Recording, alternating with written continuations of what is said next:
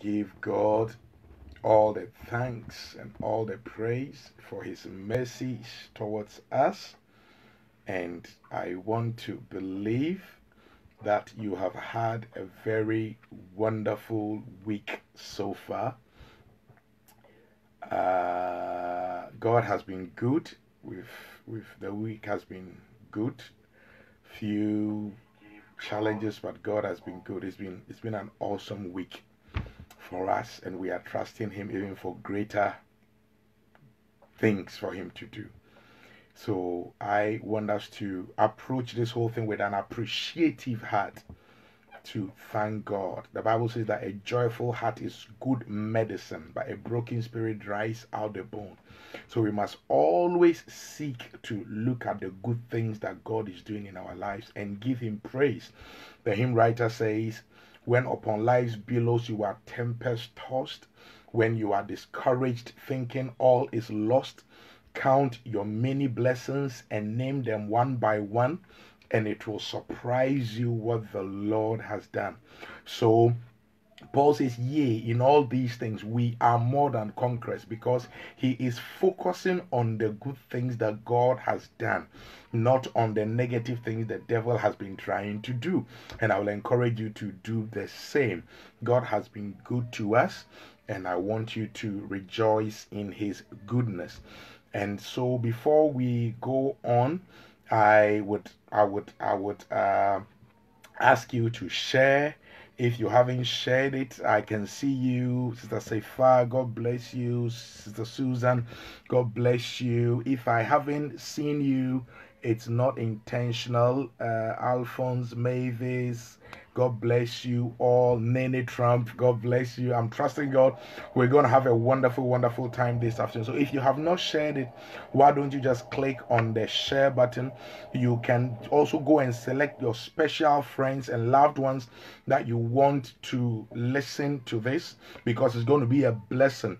Comfort, God bless you. Ronnie, God bless you. Invite your husband, invite your wife, invite your fiance, invite your fiance, invite your whoever, your uncle, your auntie, everybody. Let them all come on board, because it is going to be an awesome time today. We're trusting the Holy Spirit to help us, and it's going to be good. So why don't we share a word of prayer, and then we will go on straight. Father, we bless your name for your goodness and your mercies. Thank you, because you are a good God. You have done us good. And Lord, we give you all the praise. Lord, we pray this afternoon, morning, evening, night, depending on where people are listening, that Lord, you will use us to bless them. Lord, through this broadcast, let your spirit enter into marriages. Let your spirit dismantle attacks that are waging against marriages. Let your spirit rebuild marriages that are programmed to fail. Let your spirit draw the hearts of husbands and wives back to each other. Let your spirit drive men and women to go and marry those women or men that they have left hanging. Let there be joy. Let there be peace. Let there be healing even. And Lord, let there be salvation for anyone who will listen to this who is not saved. Sweet Holy Spirit, we are depending on you to give us utterance and to bless your children, to build them up and not to pull them down. Have your way here today in the name of Jesus Christ. Amen. Amen. Minister Emmanuel, Sister Millicent, God bless you. God bless you all. Please share. Please share. Please invite friends. Please invite loved ones. Sweetheart, how are you? I'm doing very well by God's grace. I miss you. I haven't seen you all week. God, this is where we meet. I haven't seen you all week, so I hope you are well. I hope everything is going well. Yeah, by God's grace, I'm doing very well. And I want to say hello to all our viewers this afternoon. It's a joy to see you, and I trust God we're going to have a beautiful time in His presence. Thank you once again for coming. Amen. Amen. Amen. We bless God. We bless God. So you are well and you are fine. By God's grace. Good, good. How are you enjoying your marriage? Very well, actually. All right. We thank God. We thank God. Hey, my friend, how are you? Unfortunately, I cannot read your name because I cannot read the language you've used to write your name. But hey, it's good to see you. It's good to see you. Right. Okay. So, what are we talking about today? We're talking about how to love your spouse. Subsection: love focuses on the best. Love focuses on the best. On the best of what? Sorry, okay. Reverend Alute is saying that. Oh, man of God, Pastor Emmanuel. God you. bless you. God bless you. Yeah. So love focuses on the best. The best in your spouse. The best things in the marriage. The best things about your relationship and your marriage and your spouse. Yeah, that is one good way of loving your spouse. What if I cannot see? Why can't you see? You saw before you married, obviously.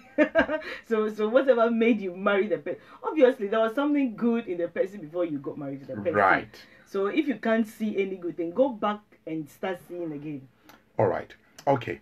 All right. So what we're going to be discussing today, otherwise of every marriage, right? The beauty or the ugliness of every marriage is determined by two things, and these two things are hidden deep within our subconscious, right? Our subconsciousness, right? And these two things, we can call them two chambers or two rooms, right? Okay, my friend, he said that his name is Abdul Gadir. Okay, God bless you, Abdul Gadir. Right, okay. So inside this inner chamber or inside this inner place, there are two rooms or two chambers. And one is called the chamber of encouragement, or the chamber of appreciation, or chamber of positivity. And the other room is called the room or the chamber of discouragement, the chamber of depreciation, or the chamber of negativity. Okay. Everybody has that. It's natural. We are programmed with it. Just as you have left and right, front and back. Okay, everybody has that. We all reason in that way. It is the combination of these two things that help us to make our judgments over things. For example, if you want to invest in a business, you will look at the positives of the business, whether you can easily make profit, whether the thing will sell, and then you also possibly look at the negativity. Actually, in business, we call it, is it a SWOT analysis, or is it SWOT analysis? Strengths, weaknesses, opportunities, and threats analysis, right? So you look at that. In the same way, it works in marriages as well. When you are in there, you will be looking at the strengths and the opportunities that you can see in your spouse or in the marriage. At the same time, you can look at the weaknesses and the threats that are in the marriage. So you can also reterm this thing as the SWOT analysis of your marriage. But love rather focuses on the S and the O, so the soul, okay, instead of the WT, right?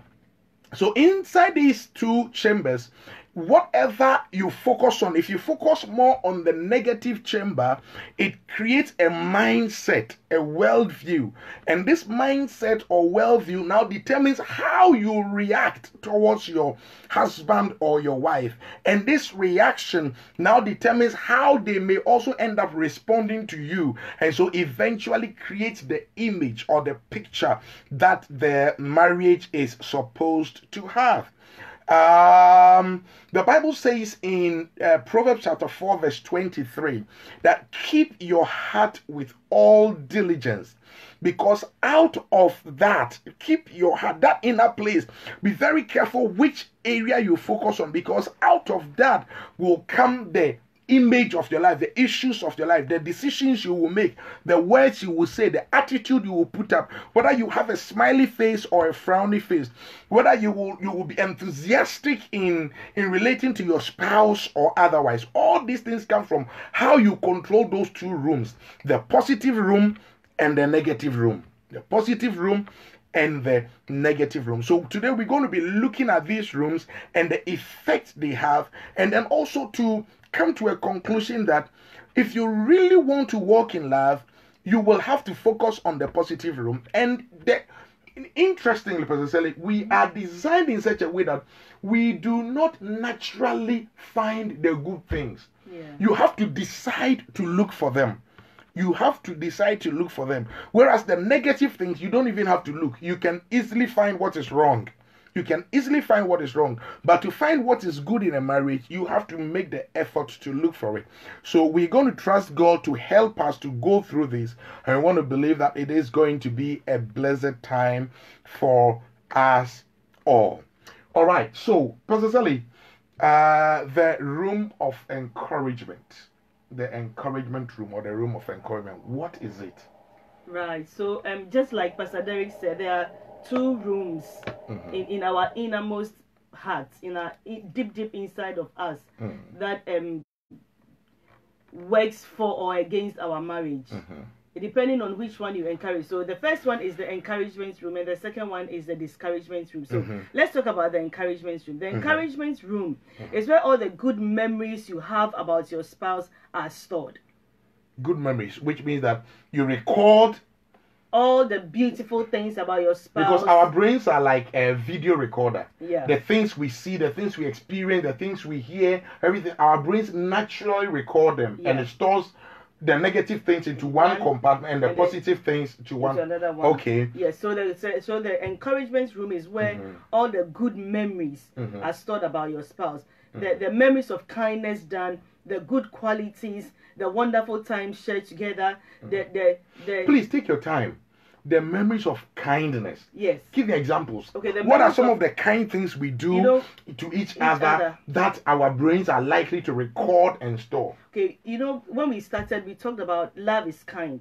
And we dealt a lot more with the things that kindness mean in marriage. Yeah. So all the kind things we do for each other. You are sick, your spouse steps in and maybe cook some light soup for you, takes very good care of you, or maybe your spouse treats you in a particular way on your birthday, anniversaries, all the wonderful things your spouse does for you.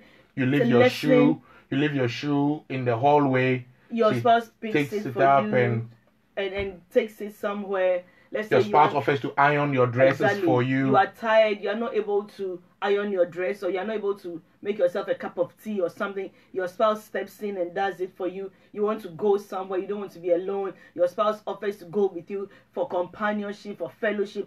All the kindness that we show to each other.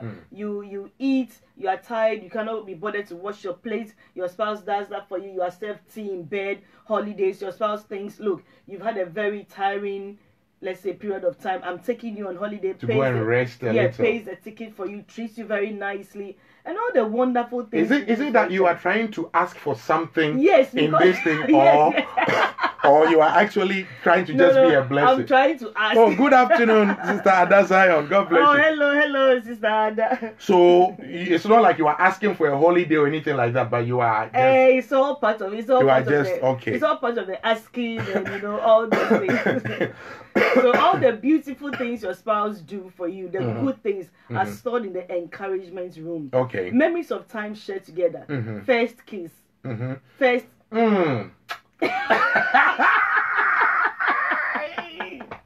Those memories, you shouldn't forget them. Do you remember your first kiss? My first kiss. With who? I remember that my attempted forgive me today, I'll be coughing a little. My attempted first kiss, I was rejected. My attempted first kiss, let me confess.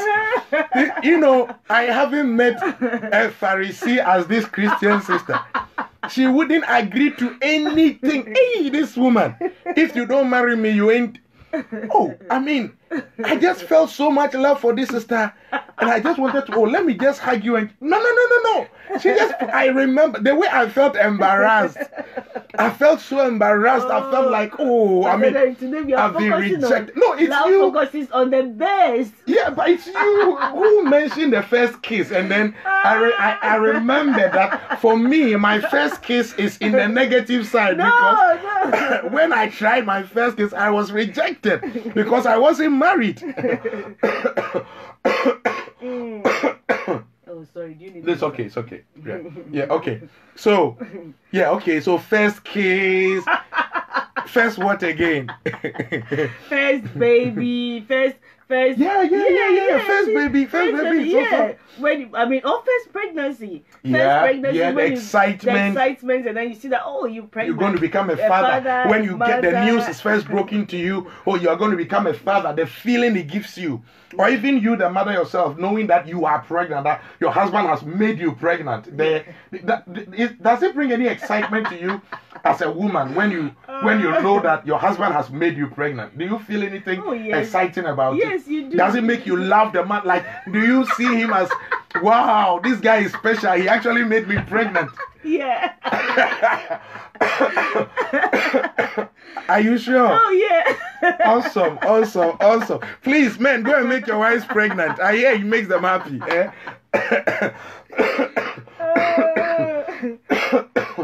Sorry, I'm fine. Just forgive me. Okay. Yeah, so first pregnancy, arrival of the baby, even decorating the baby room, like expecting and doing it together, choosing the painting colors, first house bought together. Yeah, first the car excitement. Car bought together. I mean, all the beautiful things that you do together. When you remember them, they're all stored in the encouragement room. That when every time you go into that place and you remember those experiences, they renew your love for your spouse. Yeah. They reignite the passion that you have. In fact, even I don't know how many people got a promise ring, but I did.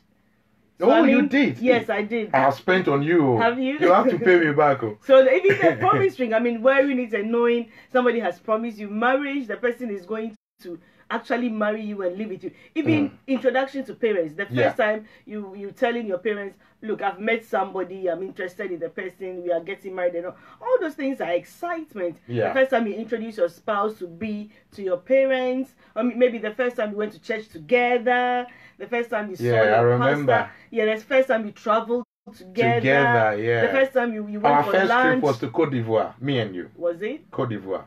I remember. And then the first time you had dinner or lunch, you went out on the first date. Yeah. When was our first date? I don't remember. Hungry Me, maybe. Yeah. And all those lovely things. You see, you remember them, and they're all stored in the encouragement room. And anytime you remember those things, you have some love for your spouse. You have some great feeling for your spouse. Isn't it amazing that after we marry, we don't actually think about these things? No. Because as you're talking, you're really taking me down memory lane. I'm beginning to remember some things, and I'm beginning to feel. Anyway, carry on. Yeah, these are some of the things. As we go along, I'm sure that we will be talking about more. Oh, I think we are having comments, and we are not even reading them. All these still exist, still on this planet. Yes, they do. They still do. Sandra is saying promise ring is good. It's very good. I had one. I just don't know where it is. Of course, once you get a proper ring, you can put a promise ring away. Okay, so all these wonderful memories, you always have to make the effort to go back to revisit them. Every now and then, revisit them. Yeah. Awesome. I hope you are sharing. I hope you are inviting your friends, because it's only going to get nicer. It's only going to get better. So you want your marriage to get beautiful. Go back to memory lane. Start remembering all the exciting things. The day he told you he would like to marry you. Oh yeah. The proposal. Did he go on one knee? Did you? Bended knee. I don't even know. Did you? I don't know whether down flat. I proposed to you or you proposed to me. I didn't. All right, so yes, all these things, the first proposal, or maybe the first day you met, the first day you saw each other. Yes. The first day you saw me. Yeah. How did you see me? What did you think? What happened? When you remember these things, what happened the first day you saw me? I think we were at school. Yeah. Sixth form. It's not like you think it is. Yeah, we were at school. Sixth form. And I saw you. And I saw this young guy with... Obviously, you were not expecting an old man. No, with very slim, proper gentle, like very posh with his curly hair. And I was like, who is this guy thinking he's so full of himself? Look at the way he's. I wasn't full of myself. You were so annoyed. It was you. It's you. You say like, I like this guy. No. If I get this guy.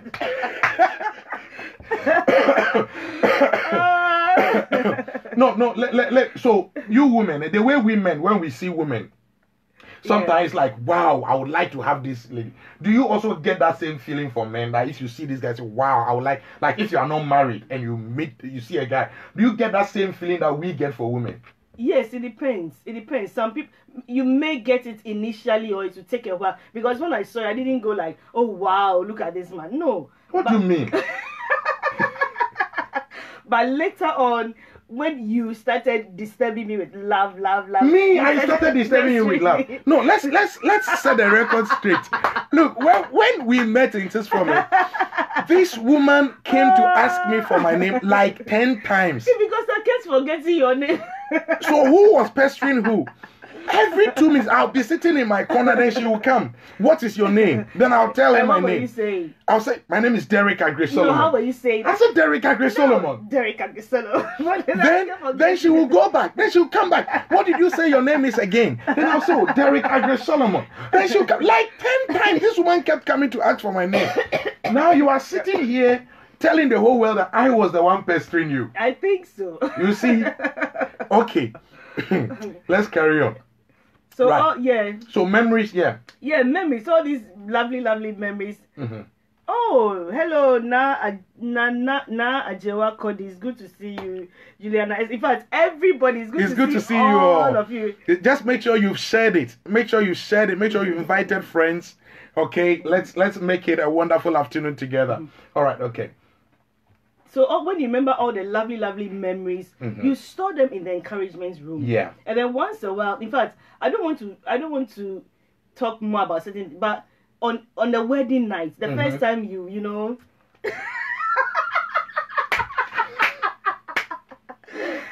You remember all those things, and all those things. When you remember them, you store them in the encouragement room.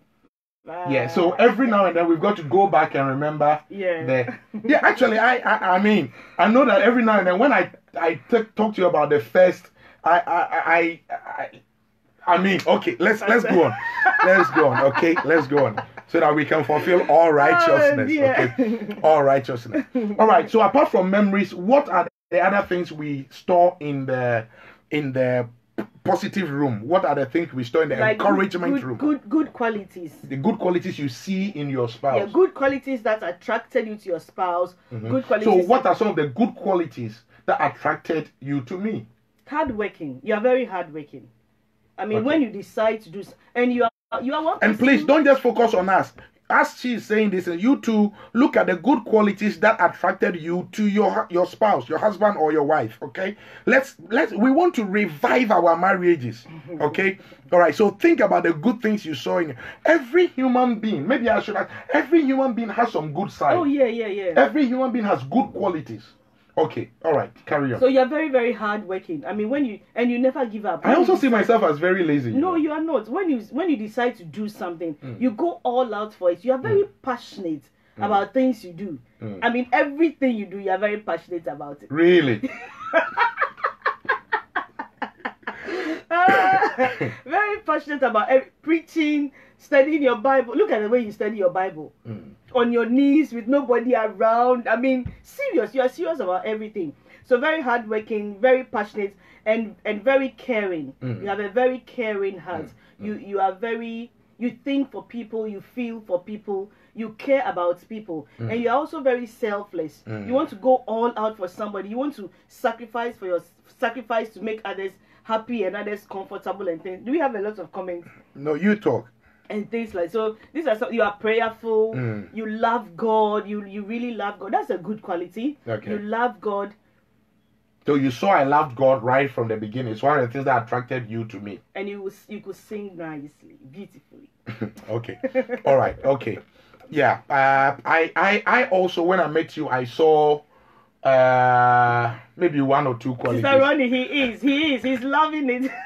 I'm loving it. Not two ways about that. Did you say you saw one or two? Yeah, maybe one or two qualities that that you Of course, you also love God. I mean, honestly, one thing that really attracted me to you was your love for God, your passion for God, your ability to humble yourself and listen. Yeah. So automatically you became like my younger sister. You could follow me. If I tell you, let's do this, you would say, okay. No arguments, no long things. You would sit down, okay, let's study the Bible, you would. Let's go and pray, you would do it. Let's go and eat, you would. And then also, I saw you as very, very neat. Really? Yeah, the way you would dress and come to. I mean, we were in sixth form. My father used to iron my shirt. Oh, so your father deceived me. Your father deceived me. Because your dress was always nicely ironed and so sharp every day. So sharp with your sharp haircut and your research fellow glasses. I mean, you really looked sharp. And then also your academic prowess. You were very, very smart, very, very sharp, and like a little girl who was almost in charge of the class. Yes, winning everything, chop everywhere. And then your kindness. And that is one thing that you have still held on to up until now, that I think of, and it melts my heart every time I remember. Your kindness. I saw a very kind person, and that kindness went even beyond you. I saw it in your mother, I saw it in your father, the way they both treated me in various situations I found myself in when even my parents were not around, and how your mother, for example, would step in and come and help me. I mean, I was a stranger at that time. Yeah. Sometimes the way you would bring me things from home, whether you bought it yourself or you stole it, or I don't know. But the way you would bring me sometimes nice home cho, and it's like, hey, I mean, I saw kindness in you, and that kindness has continued up till now. That we've been married for almost 17 years now, and you have still been very, very kind to me. You are always kind to me. When I am not well, the way you take care of me, when I need anything, the way you would step in, you never murmur, never complain if you have to do anything for me. And these are some of the things that touched my heart and made me decide, no, I think this woman would be an all-out for me. So these are some of the qualities. There is more. Yeah. There is more, but these are... Okay. Thank you. It feels nice to be told all these beautiful things. And then also the good, let's say that... And there were other things, but I can't say those ones now. There were other things that I was seeing about you. And I thought, wow, this girl. there were some beautiful things I was seeing about you. And they were attracting me to you. Okay, I just want to read a few comments from our hearers. Mama Juliana, hello, Mama Juliana. Sister Ronnie saying, humility is you, Pastor Selgelia. Mama Juliana, you are not late. Thank you, Sister Ronnie. Mami Inshiraba is saying the great things you have achieved together. Exactly. How you have urged each other on, how you have helped each other through your weaknesses, etc. Okay. That's in the third thing we're going to talk about. So that's true. They are stored in there. And blessed beyond belief is saying all these qualities for one person. Mama, please help us to tap this anointing. And then Adazan is thanking somebody. That's good. Audrey is saying, wow, Mama, you are blessed. I try.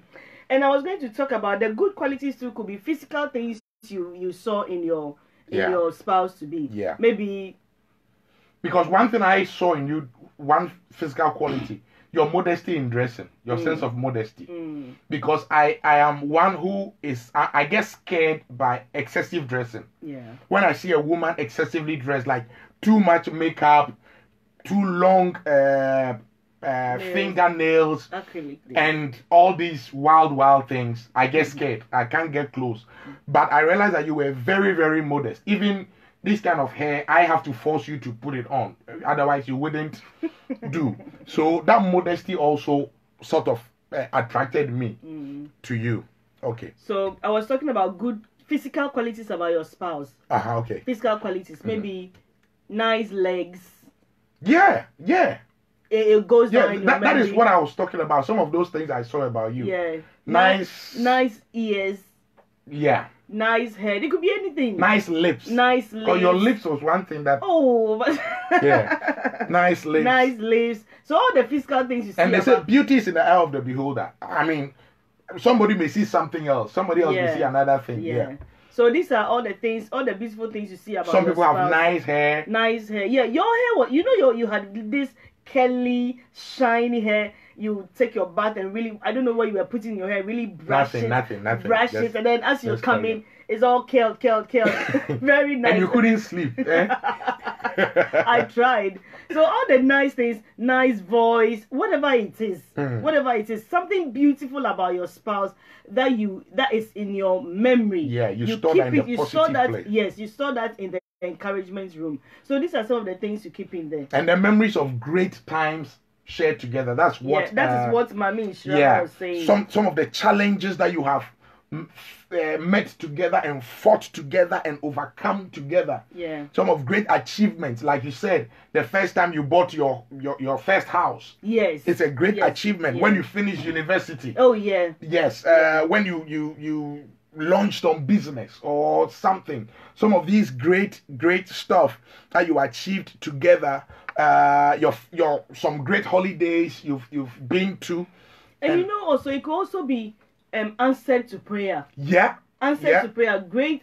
I mean, burdens and worries and issues. Things that you thought was going to lead to some disaster. And you prayed on it together. Prayed, fasted, yes. And you trusted God, and God came through for you. It's beautiful. They are all stored in the encouragement room. Yeah. So it's not just physical, the spiritual things as well. When you felt that you were going to fail and your wife or your husband stood with you, encouraged you, fought for you, prayed for you, sent you messages, I'm praying for you, fight on. Maybe you were going for an interview. Your husband or your wife drove you there, waited outside in the car, praying for you until you finished. Maybe by the time you came back, she had gone to find some sandwich or something for you. All these things, when you store them, you see, we've got to try not to be quick to forget the good things that our spouses do for us. We've got to try. You see, human beings, it's very, very easy for us to forget the good things people do for us. I wouldn't say it's easy. I would say it is normal to forget about. It's sort of part of us to forget about it. So somebody can do some great things for you, and then within a period they do one or two bad things, and all of a sudden they are completely the good ones are thrown away, and all we are thinking of is how evil they have been to us. Okay, so these things and maybe we also have to say that it is the frequent thinking of this encouragement room that drove you to marry your spouse. All these things put together. All the nice things you think about them, all the nice things you see about them, all the nice things they do to you, all of them put together are some of the things that drove you to marry them in the first place. Andre West is saying, my husband has a humbleness about himself, very sweet spirit. Oh, awesome. That's nice. Awesome. Maybe we can so please, everybody be talking about the good things about your husband, the good things about your wife. Right. We have become so used to talking negative. Today, let's go a bit more positive. Write some of the good things about your husband, the good things about your spouse. Let's go. I can read. Sister Ronnie saying the husband's flat tummy. Oh, Ronnie. I mean, are you trying to... Oh, heaven sent, good to see you. Sister Blessing, good to see you all. Sister Thoko, is good to see you. Mrs. Efua Yeboah, good to see you. And everybody. Right, please, do you call it love if your spouse often gets angry and will not talk to you for more than a week? Is it normal? It's normal for some people, but it's not love. It's not naturally normal for that to happen. You see, it all depends on the level of maturity. A man or a person has to be matured enough to be able to control their emotions. We all get angry, but as to how long we are going to allow the anger to control us depends on our level of maturity. So the person may love you. Actually, sometimes the one who loves you most is the one who, when you hurt them, they feel so hurt that they don't want to let go. But then it has to be counted by their level of maturity. When you are really matured, when you are hurt, it hurts you most, but then you are also able to work on it quickly to let it go so that you can go back to love the person you claim to love. So it's a problem of maturity. It's a question of maturity. Okay. Okay, Pastor. I've got Inshiraba is saying that my hubby took me to University Legon all the way from Sunyani and made sure I unpacked and settled in. He stayed in Accra for about a week before going back home. I have never forgotten about it. Awesome. You know, that made me remember once it was raining. I mean, all the way from Accra Academy to Newtown where I used to live. And you took me all the way in the rain to the house. And then you walked back home. I mean, you walked all the way from Newtown to... Do you remember that? Did I walk? Well, yeah, I think you walked to Circle or something like that. Then because I think it was heavy rain and traffic. When I remember transport wasn't working and all that. I always remember it, and I'm grateful. So all the lovely things like that, I really remember that. I do. Awesome. Yeah, I think these are some That is good. That is good. Oh, sorry. Now Ode is saying that we need not forget the very little things that kept us together. Yeah. That is true. So, yes, like you said, it is these positive things that actually drive us to decide to marry the person. Nobody wants to marry a person that, this person will hurt me. No. This person will beat me. No. This person will frustrate my life. Everybody, it's because of the thought of all the positive things you are seeing. Yeah. And interestingly, these things are created at the beginning of the relationship. That is what leads to the marriage. Yeah. So at the beginning, we are seeing, I've met this guy. He's so kind. He took me to a restaurant. He bought fast food for me. He bought me roses. He's so nice. He's so kind. And then this now say, I would love to marry such a person. And I think that we usually have this kind of expectation that for the entire marriage, it will all be every day. He'll be buying me roses. He'll be taking me to restaurants. He will be smiling all the days of our lives. Okay? So when we get into the marriage and then things begin to change, we realize that, actually there is life. And that life is more than buying roses. Love is more than taking you to restaurants. Then we quickly forget about the days of the roses and the restaurant, and we only start focusing on the negatives. When he got angry and shouted because he was running late for work and all those things, and then we begin to quickly build up a new room, a new chamber of discouragement, pain, shame, and frustrations. But the Bible says in Luke 6:45, he says that a good man out of the good treasure of his heart brings forth that which is good. Okay, so you don't have to allow the negative situations to decide how you behave. If you are good, no matter what is happening around you, you must remain good. The good man out of the good treasure of his heart brings forth good fruit, not out of the negative situations happening around. So you've got to aim not to allow the difficulties, the challenges, the rottenness, the dryness that sometimes come into the marriage to now change the way you feel towards your husband or your wife. He says, an evil man out of the evil treasure of his heart brings forth an evil fruit. So if you allow your attitude towards your husband or your wife to change because you think they have changed, it is not because they have changed that is why you have changed. It is because you yourself have harbored evil in your heart. That is why you are responding to that negative change. Because if you are good, even when your husband or your wife seems to be acting in a negative way, you will still stay pure. Gold is gold, whether you pass it through water or you pass it through fire. Let us not be quick to put the blame on our spouses that I have become like this because of you. It's because you are bad. That is why I have also become bad. You see, but naturally, that is how we behave. I don't know if I've shared this story with you. I don't know if I've shared with our Facebook friends. A man who went to commit fornication, right? He went to commit fornication with somebody else's wife, and whilst he was on there, the wife's husband was coming So he had to run away. And in wanting to run away, the light was off. So he picked a pants to wear, and what he picked to wear was actually the woman's pants that he picked to wear. And then he rushed home. And then when he got home, and he was changing, his wife saw that, hey, what are you wearing? And then all of a sudden, instead of admitting his guilt, that listen, I went to fornicate and I was caught, and this is what has brought about this, he rather said, oh, I bought it for you, but because of your bad behavior, I've started wearing it myself.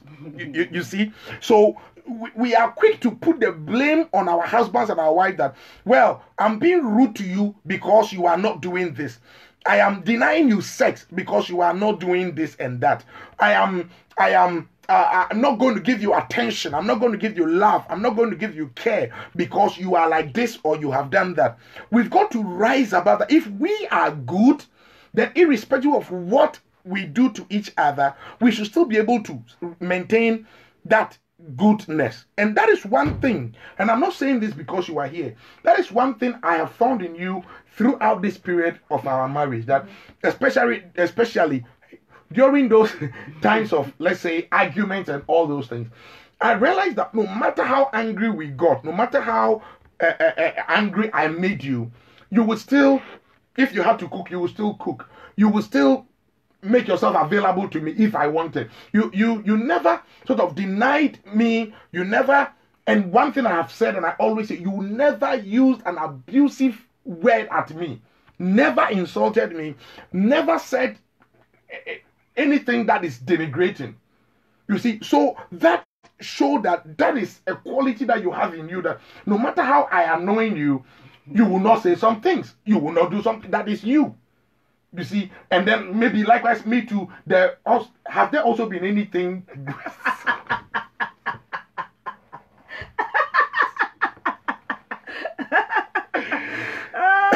Have there also been any good thing that you found in me that, irrespective of the situation, you found that I have been constant? Yeah. Really? Like lifting your hand against me. I can't even. I mean, no matter how angry you are, you have self-control. You may get angry, you may walk out, you may say whatever you want to say, but to lift your hand and hit me or something, never. I haven't even thought that is even a good quality, because it is a good quality. I don't see why you should go and pick somebody's daughter and bring her to your house to beat her. I mean, yeah. It's not something I can ever imagine, to lift my hand to hit you in anger. And I pray that God gives me the grace never to ever think of that. Amen. Yeah. Okay, so, and this, you see, this is you. You can never hit your wife and say that you made me do it. That it is because of your character, because of your bad behavior that made me. You should never, I mean, something should never ever cross your mind that you will lift your hand to hit your wife or to strangle her or hold her. I mean, like be physical with your wife. Never. In your anger, never get close to her. It's my principle. When I'm angry, never get close, just in case. Don't, because that's somebody's precious daughter. You don't own her.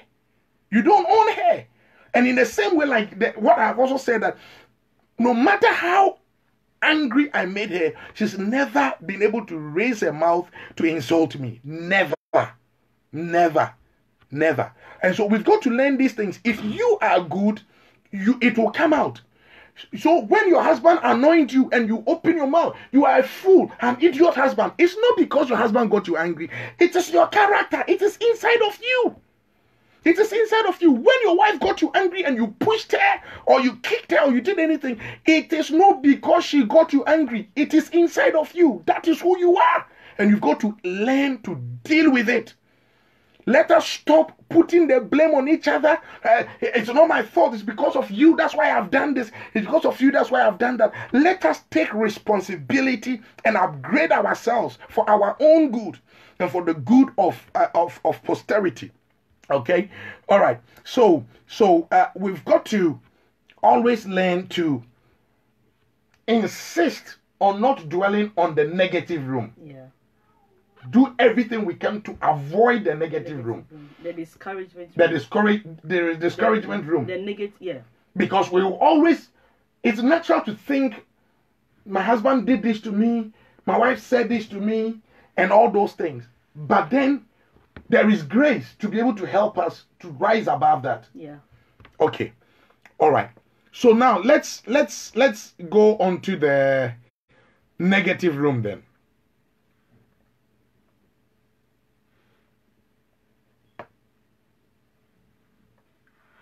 Right. Should I take it? Yeah. Go ahead. Right. So as we have said, there are two rooms. The negative. Sorry, Joy Skujo is saying Subai. I like that.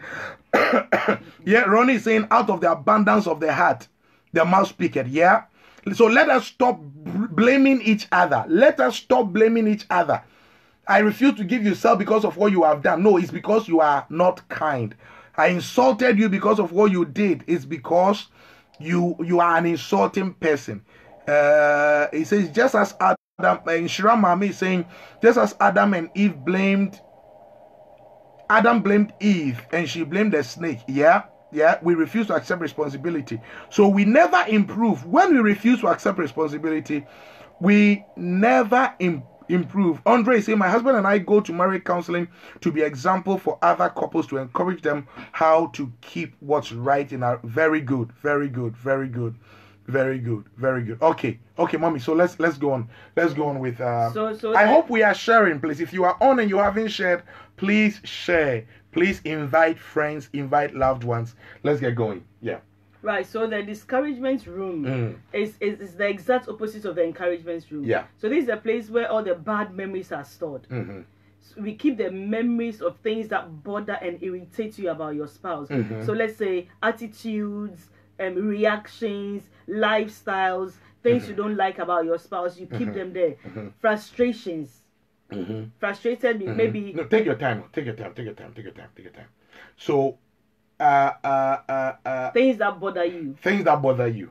What are some of the things, for example, that will bother a wife or a husband about their spouse? So let's say if you take, let me talk from the woman's perspective. Okay. If you take a woman, what will bother her from the spouse is irresponsibility. An irresponsible husband. It bothers you people? Yes, it does. Okay. Because you are supposed to lead the family. What is an irresponsible husband? An irresponsible husband is a husband who is not leading the family in terms of everything. What does it mean to lead the family? He hasn't got a vision for the family. He's just there. He doesn't take initiative to take the family to the next step. So he doesn't take major decisions in the family. He wakes up in the morning, he eats, he sleeps, when he gets some sex, he does it, and he goes back to bed. There's no vision where you are leading. But he goes to work. But that's not vision. Going to work is not vision. Where do you want the family to be in the next 2 years? What are the plans for the family? Where are you leading the family to? If you just go to work and anybody can go to work. You don't have to be a husband to go to work and come every day. You are a husband because there's a family, there's a wife and children to lead. That's why you are a husband. Yeah. So if you are not leading me as a woman, I will be frustrated. I will keep that in my discouragement room. If you are not taking major decisions in the family, so what is happening? You don't know. What plans do you have for us? You don't know. Where are we going? You don't know. Do we need to make investment? Do we need to buy a house? You don't know. You are just there. It's definitely going to go into my... One thing I've also seen that frustrate or bother, irritate wives is husbands who are not spiritual. Yeah, I was going to come to that. Okay, go That's on. the other thing. That's part of the leading the family. So apart from the physical things, you need to lead us spiritually. You are a husband. You are the priest of the house. You are not leading us spiritually. We don't see you praying. We don't see you studying your Bible. We don't see you leading the Christian life. You are not teaching us how to be true Christians. We cannot depend on your prayers when things go wrong in the family. We are not seeing you interceding for us. So you are shaking your responsibility as a priest of the house. It's frustrating. That is going to go in my... And sometimes the husband would rather end up complaining about you, that you are doing too much prayers. You are doing too much church. You don't let us sleep. You are up praying. What are you looking for? Meanwhile, you the woman, you can sense that there are things that the family must fight. And but your husband doesn't seem to take any responsibility about it. No. He is sleeping, eating, And then when you are fasting, he's complaining. When you are going to church, he's complaining. This man is not committed to church, not committed to financial like principles in church, no giving, no tithing, nothing. And if you are doing, then he's complaining. Yeah. So these things frustrate you. Yeah. Okay. What else frustrates wives about men? Not taking part in training the children or in bringing up the children, thinking that the children's training or bringing up is the job of the woman or is the job of the wife. It's not. So you are just you are not taking any step in bringing up the children in the way of the Lord. Yeah, carry on. But Shira Mame is saying not appreciating anything the woman does, thinking he's the only one doing anything in the house. Yeah, never saying thank you. Yep. Okay. Yeah, that's very true. We'll get to that as well. Okay. So you say what you say. The children, taking care of you're not. I mean, some husbands do not even. They don't have a clue. Basic things like dates their children. School is reopening for their children. Some husbands don't have a clue. Where their children is, clothes their children will wear, and all those things. What their children do, even the subjects their children are studying at school, they don't have a clue. Those things irritate us. Don't know the name of their children's class. Yes, the name of the children's teacher. I don't know. the name of the children's teacher. You don't know the name of your children's teacher. You don't know the name of your children's friends. You don't even know who your children play with. You don't know anything. Clubs. Nothing. Your children are what's this film? The warrior thing. What's it called? War Room. The War Room. One of the things that hurts the child was when her father didn't even know what club she was in. I mean, little things like that affect children, and it makes the wife know that you are taking an interest in the growth or development of your child. But some men don't have any clue. So, from a woman's point of view, these are the things that will irritate me as a wife when you don't have a clue what is going on. If what is saying, don't know what year the children are. That's even worse. You don't even know your children's birthday. Some fathers don't know their children's birthday. No. They are just there. Yeah. I mean, when you do things like that, you really cause frustration, and that is definitely going to go in my discouragement room. It will be lying there. So it frustrates you. It's like he's like, this man. This man. Exactly. And so he's saying they don't even know the class the child is in. They don't know whether the child is in year God 2, help husbands. year 6, year 4. They have no clue. God help husbands. God help us. God help us. Some of these things I fall foul myself. Not too bad, but some of them. Because this, like our children, this school they go to, that the class is named after various fishes. It's annoying. Do you know the class names? Yeah. Yeah, you know, sort of fish thing. I always forget. Yeah, and then Sister Ada is also saying that another thing that frustrates us is a husband who is always thinking of the external family and leaving us. So you are married, you have children, and you're always thinking of your mother, your sisters, your uncle, and those things. You have more interest in the extended family than the nuclear family that you are in. It's like you haven't left the family where you were a child in. No, everything is them. Therefore, you cannot become a man. You are still a child in the home you used to be, and you've left your wife to become the man in this place. Yeah. Because the Bible says clearly that the man will leave his home and then come and...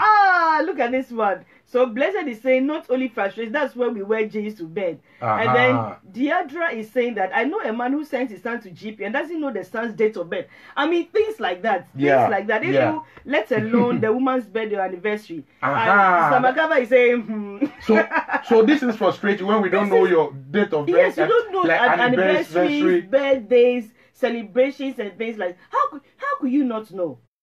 And then also if you don't know your wife's size, clothes size, shoe size, other sizes, 4 12 38. What is 38?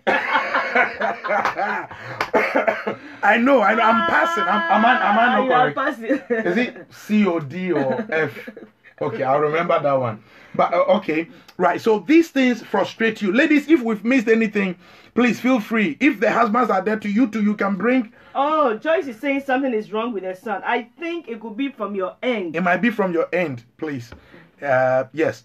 Okay. So These things frustrate you as a wife. Yeah. And then they get piled up and they affect your demeanor. Yeah, the way we relate to you, the way we react. So you see that you ask a question, then we just flare up because we are expecting you to know these little simple things. Do them so that you also feel covered. Because it looks like when the man does these things, as a woman, you feel comfortable. You feel that. So another thing is that your man is in charge. Yeah, we are in the house. You're a husband.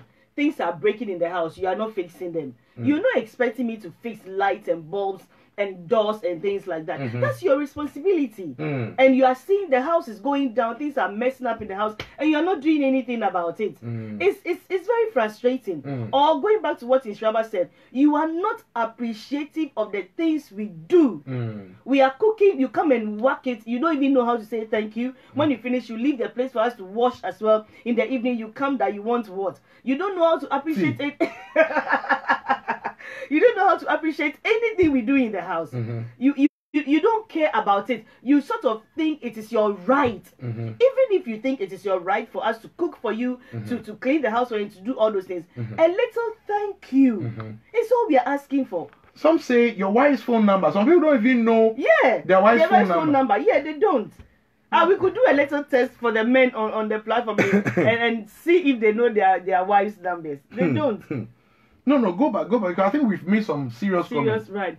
He said the men don't invite. Blessed Beyond Belief said most men don't even intend to buy anything for you, so they don't care to know about your size. That is so sad. That is so sad. Ronnie is saying the fixing. Okay. Then you will say it.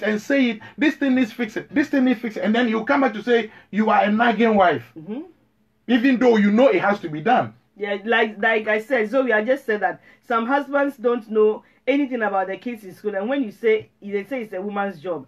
Just like Gifty is saying that it's frustrating. Akosha is saying, I know some men who will go to his family and tell what is going on in their marriage. I mean, that's another thing that really, really frustrates us when we have issues in our marriage. It's got nothing to do with your family, Pastor Derek. Yes, ma'am. It's got nothing to do with your family. The marriage is us. The two of us, not your auntie, not your uncle, not your mother, and another one is when you allow your mother to be in the middle of the marriage. So your mother Yes, your mother is standing there. Your mother is dictating what we should serve you when we cook. Your mother is saying whether it is nice or not. My son, he doesn't like this. My son doesn't like this. He is your son, yes, but he's also my husband. Yeah. My son is like that. Oh, you need to we dress, and your mother or your sisters. Somebody has put his wife's number on. Bless you, Rudolph. Okay. I mean, all these things, when you allow your parents or your extended family to be in the marriage, your sister, somebody, your big sister, like we have to make a decision. Instead of making a decision with me, you go and ask your sister, what do you think about this? I want to travel. When are you? I mean, silly things like that. We really, really get frustrated. I'm talking from a woman's point. When we finish, you can talk from a man's point. Okay. So these are the things that frustrate us as women, and we keep them in the discouragement room, and we store them waiting for you. The day you bring yourself, then all this. That is why when we have misunderstanding, you people talk plenty because we have a lot of things piled up all these things. So it comes like that. Hey, God will help us. And like somebody said, you don't buy anything for your wife. Even flowers, you don't buy flowers. What little things? You don't buy any gifts for your wife. It's not nice. No chocolate. But we see you buying things for other people. That is even the worst thing. That is. You don't take your wife out to dinner, but you take another colleague or friend or family out. You don't take your wife to the cinema, but you take somebody else out. You don't buy things for your wife, but you buy things for somebody else's, another woman somewhere. It's so frustrating. Maybe it's out of compassion. Your first compassion should be to your wife, Pastor. If you are not compassionate towards your wife, you shouldn't have compassion for any other woman. I think. No, I think it's biblical. I think that is very, very. So these things bother wives. These things irritate wives about their husbands.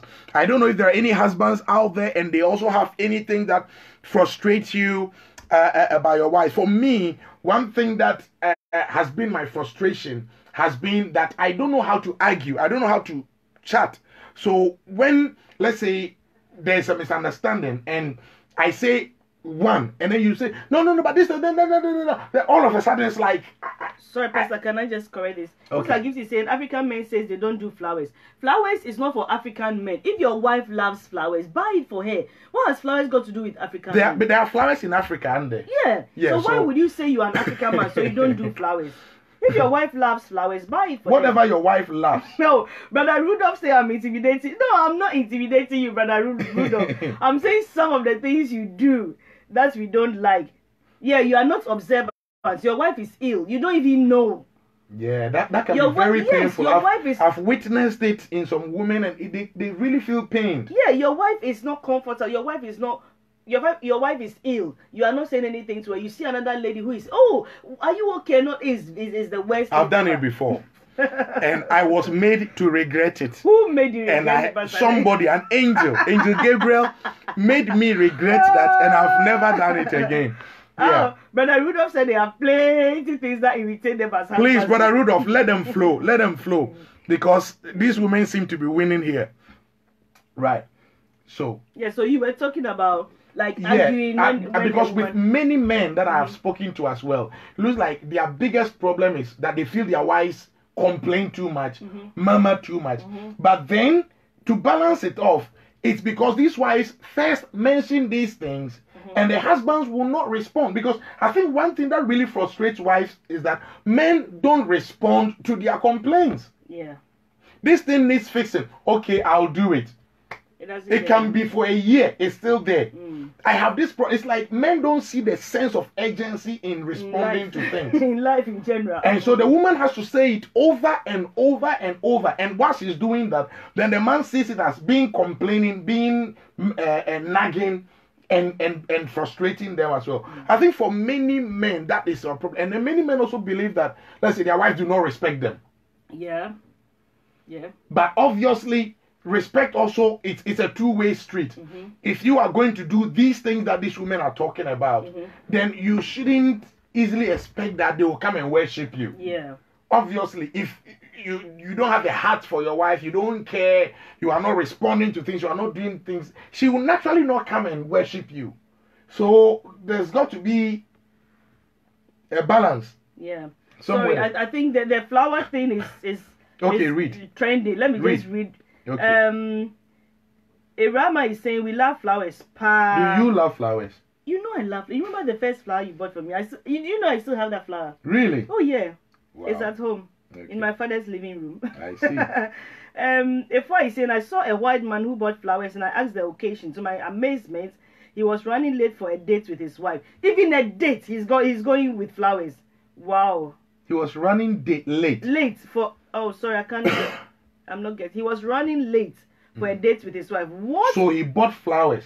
African man will not even call to apologize. No sense of urgency. And then there's a comment from Ben. He's saying, first of all, where did you find these boys you want to make them men? Not all guys are men yet. Look before you follow. If you're married to a boy, help them grow up.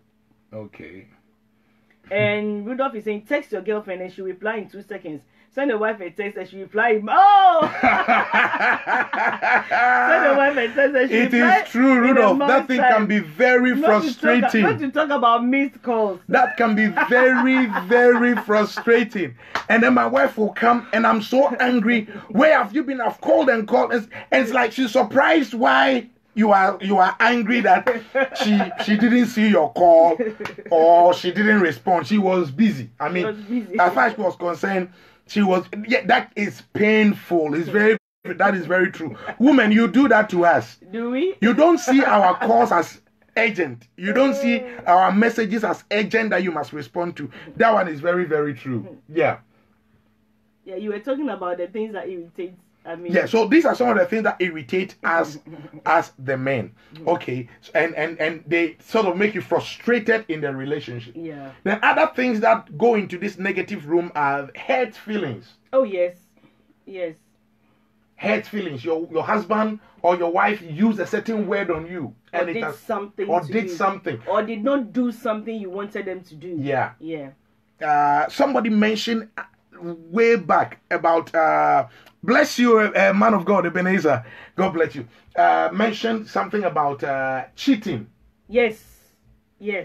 cheating is one thing that when it happens, it seems to become a major signpost in the marriage. That even when the other party is able to forgive for you to carry on, it still looks like it is kept in the strong room. It is kept in the strong room. And it seems to affect everything. Yeah. Do we have any comments? Yes. I'm trying to. Blessed is telling Rudolph, we have serious responsibilities girlfriends don't have. That's why it takes long. Yeah, that is true. That's why it takes long for us to respond to your. And Ronnie's saying she's quick to respond to her husband's call because he hardly calls. Yeah, because some men also hardly call their wives. Yeah. Or message their wives. Okay. So immediately he calls, she responds. If he does and you don't pick up, to wahala. He said he hardly calls. If he calls and you don't pick up, to you are in trouble. All right. Okay. So things like that, and then like hurt feelings, cheating, insults, major disappointments. Yeah. Unmet expectations. Unmet expectations. Do you know that bad hygiene can also be very frustrating. It puts you off. And then, yes, simple things. Have your bath. Yeah, like a wife who doesn't like bathing. Yeah. I thought nice. you're going to say a husband. Yes, so I have to come in first. A wife who doesn't like. Because sometimes it's easy to think that it's men who don't like bathing. But there are some women too who don't like. I have known some women who don't like bathing. I've seen some women who they will eat and they will put their plate under their bed. Yeah, I mean, I've visited people and say, wow, I mean, this is crazy. Some women are also crazy. So it's not like always the men who are dirty, but some men also don't like bathing. Yeah. And especially when you marry some of these hygiene experts, then you are always going to have trouble. They will always complain and complain and complain. Right, that's why he's saying living in one bedroom with 3 kids, don't want to rent big apartments, sending the money to girlfriends. I mean, this is serious. That's a very, very serious thing. That's a very, very serious one. Good afternoon, Sister Susie. God bless you. It's like Gifty saying she loves her flowers, but it doesn't come, so she buys it for herself. Yeah, God will bring them. God will bring them. Don't worry. As we go on. And Brother Rudolph is asking, what responsibilities do we have that we can't respond to text messages? Like all they said initially, not taking good care of the children, leaving all the responsibilities of the home on the woman. It makes them tired. It makes them frustrated. That sometimes they are not driven to. Deidre is saying husbands who don't like bathing. It's true. It's true. Many husbands don't like bathing. All right. Okay. So hygiene. Yeah. Husband or wife who doesn't like brushing their teeth. Yeah. Who don't like changing their underpants and things like that. I mean, how? Some of these things look very raw, but it's happening in some homes. Yeah, it's happening in some homes, and it's frustrating. It's frustrating husbands. It's frustrating wives. Nishra is saying when the women have had our hair on for so long and we don't want to wash it. Yes, that is also a no-no, which goes into the negative side. So how about weaknesses? Yeah, your spouse's weaknesses and failures in life. So weaknesses, let's say character weaknesses, character flaws. They talk too much, they get angry, they are quick to insult, and all those things. Things that maybe you've spoken to them about, you have tolerated it for a while, and it's still ongoing. It's very frustrating. You keep that in the discouragement room as well. So and you create an image that this man is hot-tempered. Yes. Anything is going to flare up and start breaking light bulbs and breaking things. I mean, because of that, some couple, they don't want to go out with their spouse because they know that they will be disgraced in public. They don't know how to talk when there are people around. They don't know how to react to situations when there are people around. And all throw those tantrums. Yeah, they say anything. They just anything goes. All those weaknesses and failures we have. I mean, in the marriage. On our spouse or our spouses have also get into us, and we keep them in the discouragement room. And if it happens constantly, you see that it keeps solidifying itself, because if it's happening every time, calcifying. Yes, constantly. So there are also things that we keep in the discouragement room that we need to check. Amazing. And failures. Yeah, it depends. I mean, failures. There are some failures. The husband was on a job, he misbehaved, they kicked him out. And that's different to losing a job because of the company folding or something. No, but maybe because of his anger or attitude. Yeah, he had an exam. You knew he could have passed, but he was not learning. All careless about it, and then he fails, and then now it's become a problem. Yeah, or maybe he was going to make an investment, and he spoke to him about it to be careful, and he didn't, and he lost the money. That will affect the family. All those failures and things. Somebody's saying something there. Yeah, blessed beyond. Deidre is saying husbands wearing their boxers for months. How could you do that, months? And then bad hygiene. Some of us use a weapon, as a weapon to spite you, not to come near. Yeah. So maybe when you see a hygiene system that you think is not working, maybe the best way is to work on it with your, instead of saying, oh, you are like this, so I'm not coming near. Okay. So bad habits, drinking, because some husbands drink, some wives drink, and it affects the marriage in a negative way. Some drink secretly, some drink openly. Wasting money on unnecessary things. Yeah, it's a bad habit. Yeah, money that should be used for the family, for the children's school fees, or the house, the keeping of the home or something. Investments. Investments. You use it for flimsy things. If I say smelly perfume. Okay.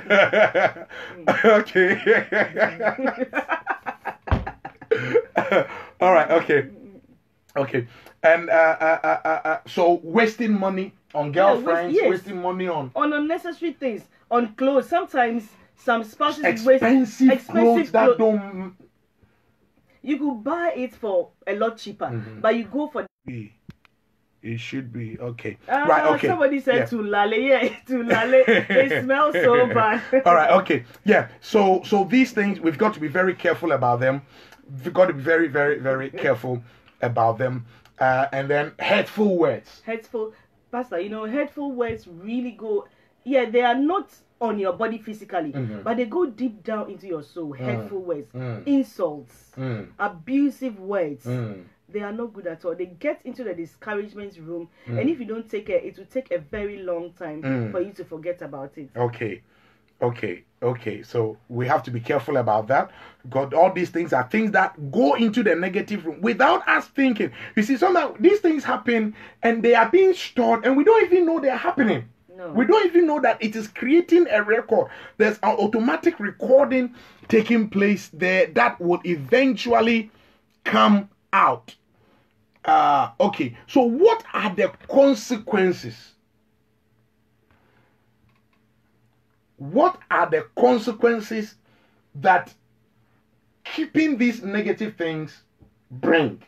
What are the consequences of I think one of the consequences is that it creates a negative picture about your spouse.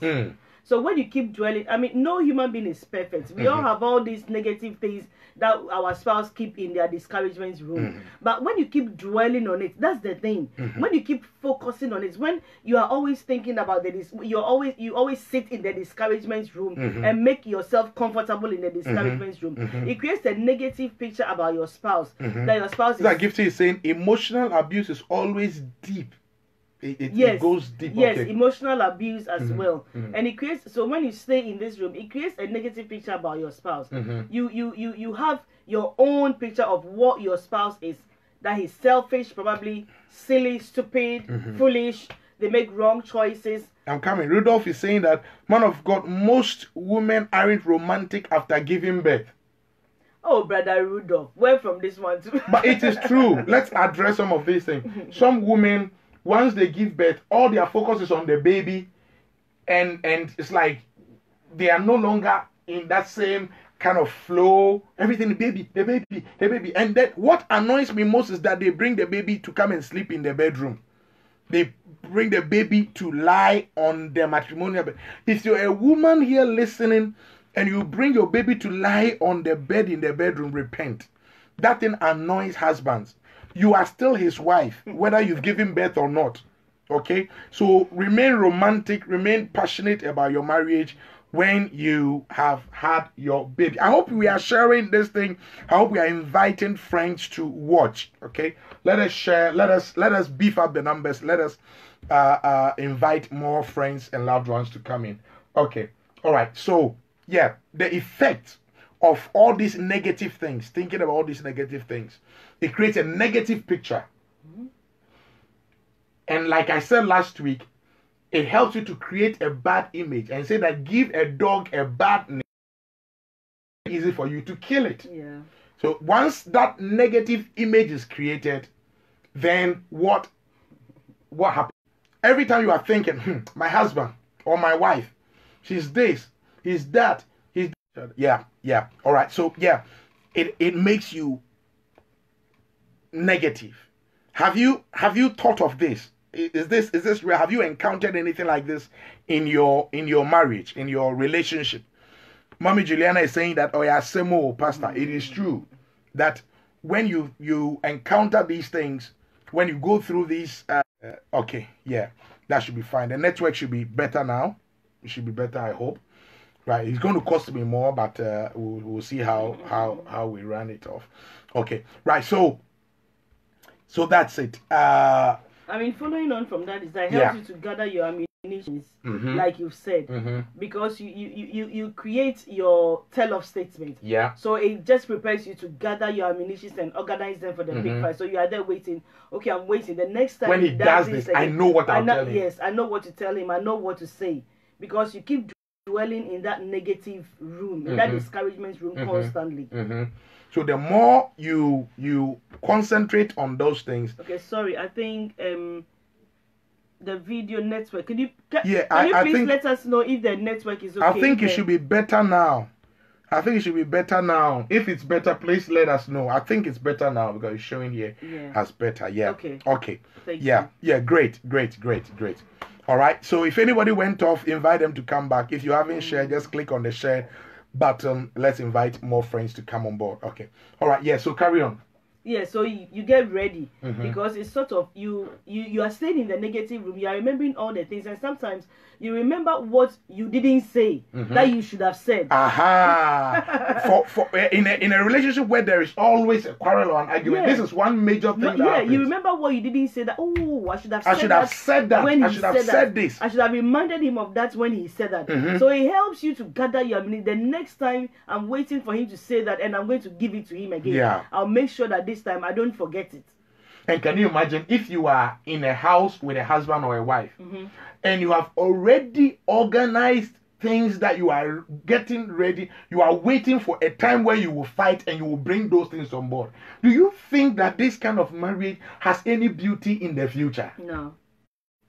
Because you're already prepared for a fight. You have already organized yourself for a fight instead of for love. You are expecting to fight. Expecting a and fight you are waiting to come. For it. You are waiting and you've already organized your missiles. Ready to shoot. It's like North and South Korea. Like you have positioned your missiles, waiting when to launch them and how to launch them. And that is a very dangerous way to live as a husband or as a wife.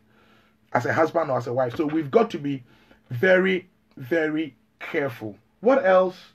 So when you keep dwelling in the discouragement room, it also helps to expose your emotional injuries to greater infections, and then you deepen the wound, you deepen the hurt, because you are always thinking about the negative things. You are always thinking about your husband's or your wife's failures, their weaknesses, their frustrations.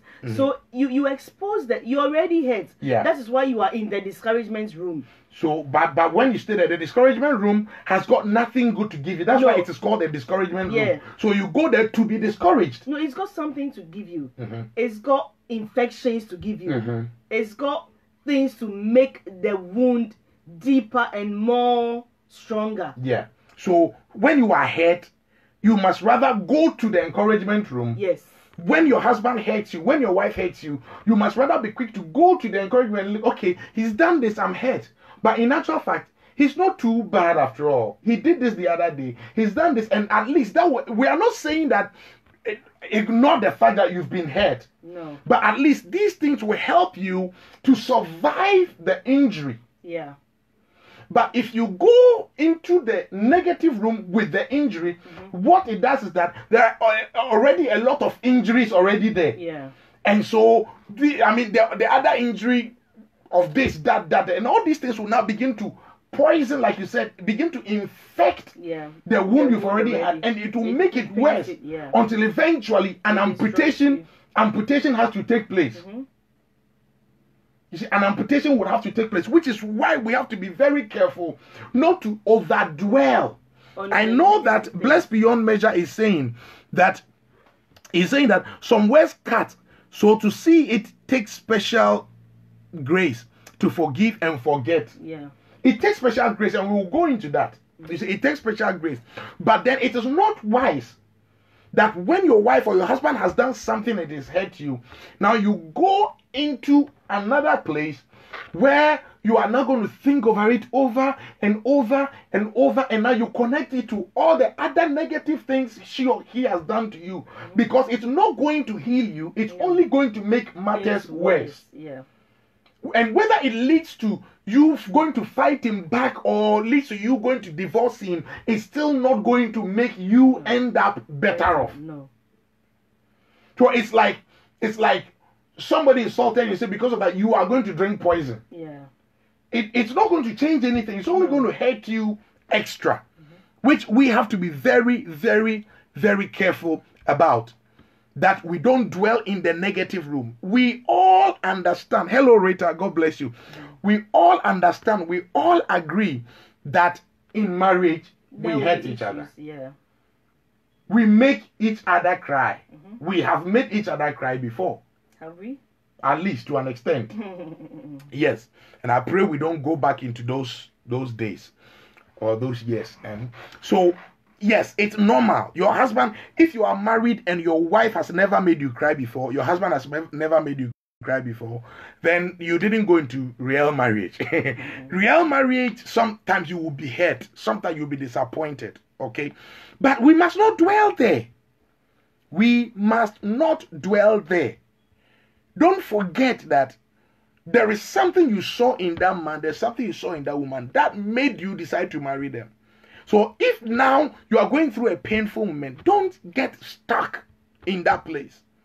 Don't get stuck in that place, because it will infect you. In Proverbs 17:22, it says, a merry heart doeth good like medicine. A merry heart doeth good like medicine, but a broken spirit will dry your own bone. So don't dwell on the things that will break your spirit. Don't dwell on the things that will break your spirit. Some people know how to rehearse a negative matter. And surprisingly, we just sort of take comfort in dwelling on the negative things. Sometimes you are drawing the person it gives us reason to be morose, reason to be sad. Yes. And sometimes you are drawing the person out of the discouragement room, and they don't want to get me out. I want to stay there. Focusing on the negative things, focusing on the hurt, and focusing on all the bad things you think your spouse has done. It will destroy you eventually. Because when you take in negative, you also start giving out negative, and in the end, your marriage will be destroyed. So you need to get yourself. I mean, we are not saying that it's easy. It's not easy, but make conscious efforts not to spend time in the discouragement room. And what we are not trying to say, for example, if you have a husband who is abusing you physically, then always just sit down. Oh, they say I shouldn't. They slap here. Oh, just beat me more because they say I should. That's not what we are talking about. No. Don't give room to abuse. But what we are also saying is that in your own mind, we're talking about mental exercise now. That you don't dwell on the negative thing, because they will wound you, they will hurt you, they will destroy you. It's not good for you. It's like eating junk food. Offenses, bitterness, negative things are junk. So as you eat them, they will destroy you, they will not help you. But you know, the Bible also says that whatsoever things are pure, whatsoever things are lovely, whatsoever things are of good report, honest, think of such things. Think of such things. Okay. All right. So another thing that happens in this room is that the love is crucified. Yes. The love is killed. Yeah. Because love is not automatic. Love is organic. Love can grow. Love can die. depending on how you do it, how you think. So if you are thinking only about the negative things, if I'm with my wife and I'm always thinking, this woman is too short, this woman is too short, this woman, what a short woman she is, what a short woman, what a short woman, she is too short. If that's only what I'm thinking, all of a sudden you see that my love for her will start dying. My love for her will start dying. If all she's seeing is my pot belly, when I met him, he was so slim, like she said. Now look at his big stomach. Big stomach. No, it's she who has given me the food to eat, and I've developed big stomach. Big stomach, big stomach, big stomach. She will stop loving me, and she'll start looking at some other man who has six-pack. And before I realize, she doesn't love me anymore. So the more you focus on the negative things about your husband or your wife, the more you kill the love. Look, if the love in your marriage is dying, it is not your spouse that is killing it. If you don't feel love, it is you who are killing it. Okay? The love, you see, love is how you feel. So if you are not feeling love, it means you have focused on negative things to an extent that it is killing the love in your heart. So that's why you are not feeling love towards your spouse. Because you have killed the love in your heart by how you have thought. Because as he thinketh in his heart, so is he. So as you think negative, negative, negative, you no longer love that woman anymore. You no longer see the beauty that you used to see in that woman anymore. You no longer see her as that precious vessel that you married anymore. Now you see her as some trash. So the love gets killed that way. And we have to be very, very careful. We have to be very, very, very careful. Okay, Anne-Marie is saying she was away for 2 weeks and she's happy to be back. So welcome back, It's good to see you, Anne-Marie. Right. Okay. So don't kill the love by dwelling on the negative things. What else happens in this negative room? In the negative room, divorce plans are made. Once you kill the love, there's nothing else to stay in the marriage for. So quietly you start making your plans. Yeah. Because divorce doesn't just happen. No, you think about it. People don't it. just wake up and divorce. Yeah. It is programmed in this same room. It's in the same room. So I can say that this room, there are demons there as well. Yeah. Who will help you to break down what you have built over the years. Okay? So they will help you to plan. Okay, I don't think this marriage will work anymore. I don't love this man anymore. I don't love this woman anymore. I don't see any future for us. Yeah. Why don't you see any? You see, when you say I don't see any future for us, it doesn't mean there's no future, but you don't see. Yeah. Because you are looking elsewhere. Yeah. You are looking at something else apart from the good. Yeah. So you don't see any future. You don't see any good thing. All right. Okay. So this is where the divorce plans are made. And then violent plans are also schemed. Yeah. So for instance, if you keep thinking on your spouse cheating you, you also start thinking of, okay, if you are not very strong or you're not strong, you also start thinking of, how do I also find a way of cheating him or her? Yeah. How do I repay him or her in their own coin? Yeah. You start violent plans. This is where some people even plan to kill their husbands, plan to kill their wives. Pastor. It's just amazing. Recently it was on the news. Is it an ex-soldier, or I think it was still a soldier, who had planned to kill his wife through parachuting. Why? So he booked parachuting for the wife.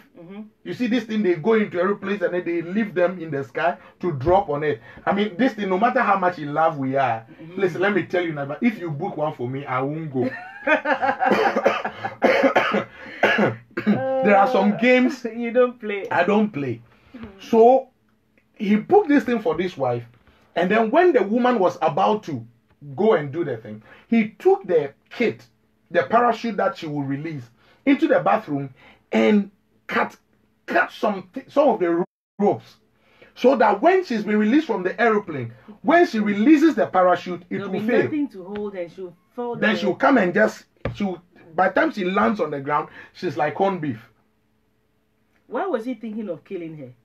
Because this same thing we are talking about, he was seeing another woman. I think he had thought of all the negative things to an extent now, because this is where infidelity is bred. Yeah. It is in the negative room that infidelity is bred.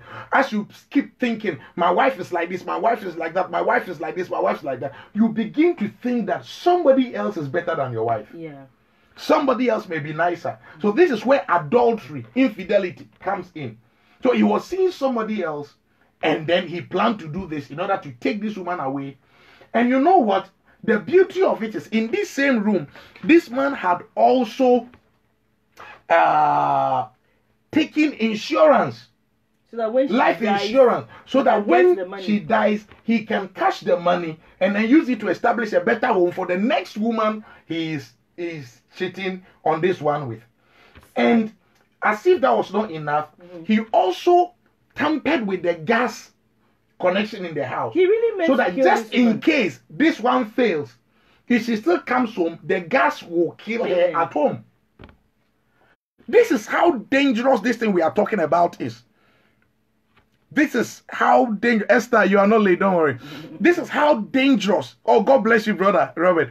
This is how dangerous this thing we are talking about is, that when you don't control how you are thinking about your husband, if you don't learn to discipline yourself in thinking about the negative things about your husband or your wife, you can do something you never imagined.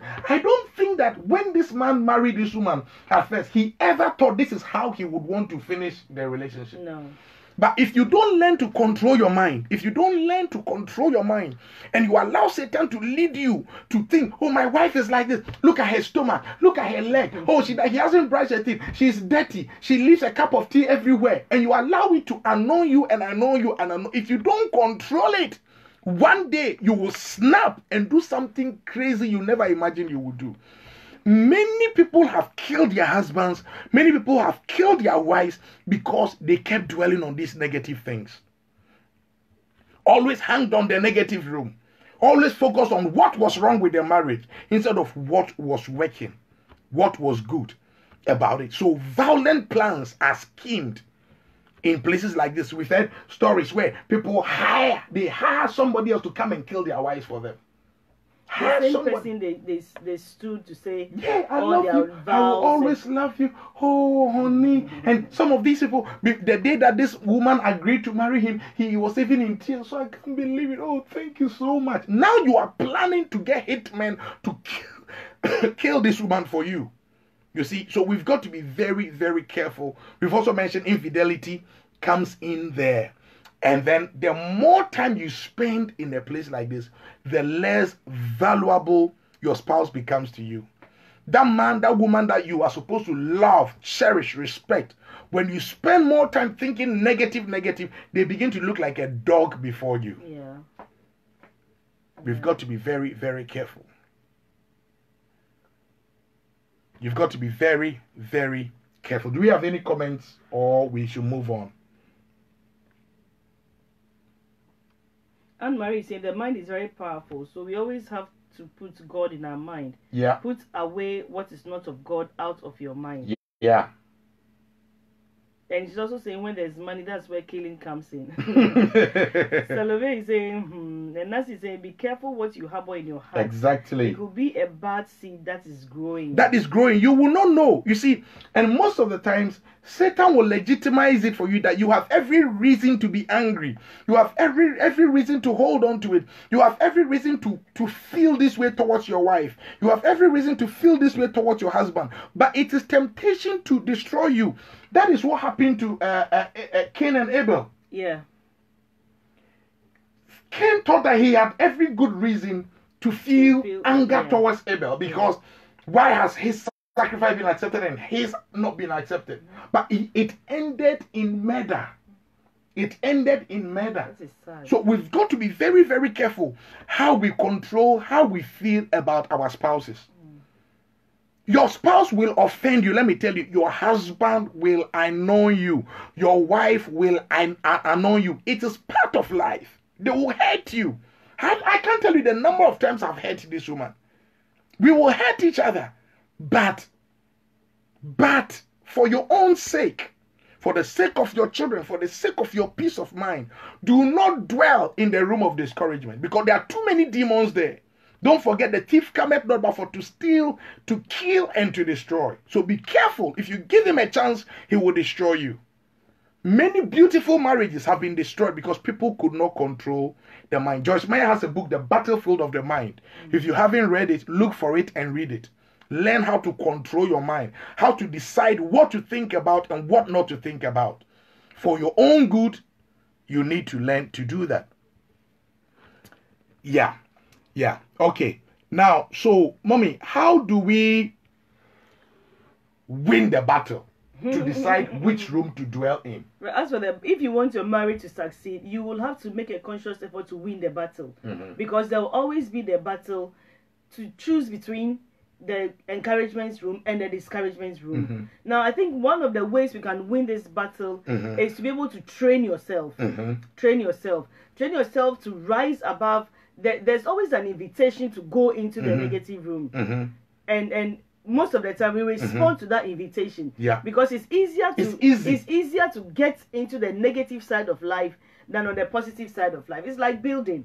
It's easier to break something down than to build it. That is very true. And it's just like the encouragement and the discouragement. When you get into the encouragement room, you are building. And it takes hard work. It takes effort. It takes discipline. It takes love. When you get into the discouragement room, you are destroying. It takes selfishness, and it is easy. And you always have the devil to edge you on, and his demons to encourage you. Yeah, you have every reason to. You have every right. He can't do that. She can't do that. Yes, strip it down. So for you to you need to train yourself to rise above that invitation, because you will be invited into the negative. Listen, we are invited into the negative room on a daily basis, Daddy. On a daily basis, because you can't say your spouse is not an angel. So your spouse will not be 100% correct 24/7. Neither are you. But sometimes we forget about ourselves, and we go and dwell on the negative parts of our spouse. So there is an invitation. You have to train yourself to rise above that invitation, not to get into the discouragement room. Because if you do, you have to do that, because you have to be mindful of the consequences of the invitation room. I mean, of the discouragement room. Because of the consequences of the discouragement room, you need to rise above that invitation to get in there, so that you will not fall prey to the things that will happen to you in the discouragement room. So you've got to work. You have to work. You have to train yourself. Train yourself. Make a personal determination room. It will not happen automatically. No. Like you keep saying, love is organic. It has to be watered. It has to be nurtured. It has to be taken care of to come up. In the same way, train yourself. Work on yourself, not to respond to the invitation to get into that room. Else you destroy yourself and your marriage. Okay, so if we are training ourselves, in which way? In which way are we training ourselves? What are some of the things we must do in the training of ourselves? Try to see the good in your spouse. Look for it. Isn't it very easy for us to only see the negative in our spouse, and we never see the bad in our own selves? No, it's always our spouse, isn't it? But we are not angels, and we are not perfect. So sometimes we magnify our spouse's mistakes, and we hide ours quietly, thinking I'm better than he is, or I'm better than she is. No, because you see, if we could just spend our lives focusing on our shortcomings, our mistakes, there will never be quarrels. There will never be war in our marriage. Do you know that? Because you are not focusing on the negatives of the other person. You are focusing on your negatives to work on it. And by working on your negatives, when you work on your negatives, in the long run, you tend to overlook, or you don't even see other people's. So Jesus talks about the Pharisees. He says that you ignore the log in your eyes, but you can see the mote in somebody else's eyes. You ignore the log in your eye. And when he was teaching the disciples to pray, he said, "Our Father which is in heaven, hallowed be thy name, your kingdom come." And then he goes to say, "Forgive us our trespasses." So it's like you must focus on your own trespasses and see how you are going to be forgiven. But this world has made us rather start looking only at the trespasses of the other party. There's nowhere in prayer where he says that you stand and say that forgive him his trespasses. It's forgive me my trespasses. But many of us do not even see our own trespasses. No. We don't see where we are missing it. We don't see where we are hurting our spouses. Most husbands do not, they don't sit down to think. How many husbands will call their wives and say, "I acknowledge I've done this and this and this to you. Forgive me." How many wives will call their husbands and say, "I acknowledge this and this and this what I have done"? It's always, "I'm angry with you because you have done this, you have done that." But you are not perfect too. Yeah. So if we can look at things from the opposite angle, there will always be love, there will always be peace. Yeah. Can I read a few comments, yeah. please? Robert is saying sometimes bad companies will be telling you things you have not seen in your marriage. That is true. That's why he's saying that when they are going outside, they don't tell you. When they come to, they don't say hello to you. And Mama Juliana is saying, bring all negativity under the power of the blood. Yeah, spirituality. So that's another thing we've got to look at. That you've got to be spiritual. And Anne-Marie is saying, selfishness is a big part of the relationship between our spouses. Yeah. So selfishness, lack of spirituality, lack of the word, prayerlessness.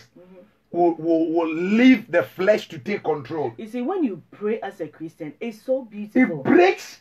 It's so beautiful. It's so ego, beautiful. doesn't it? Yeah, it breaks the ego. It breaks the pride. It takes away the selfishness. It limits the power of the me in you.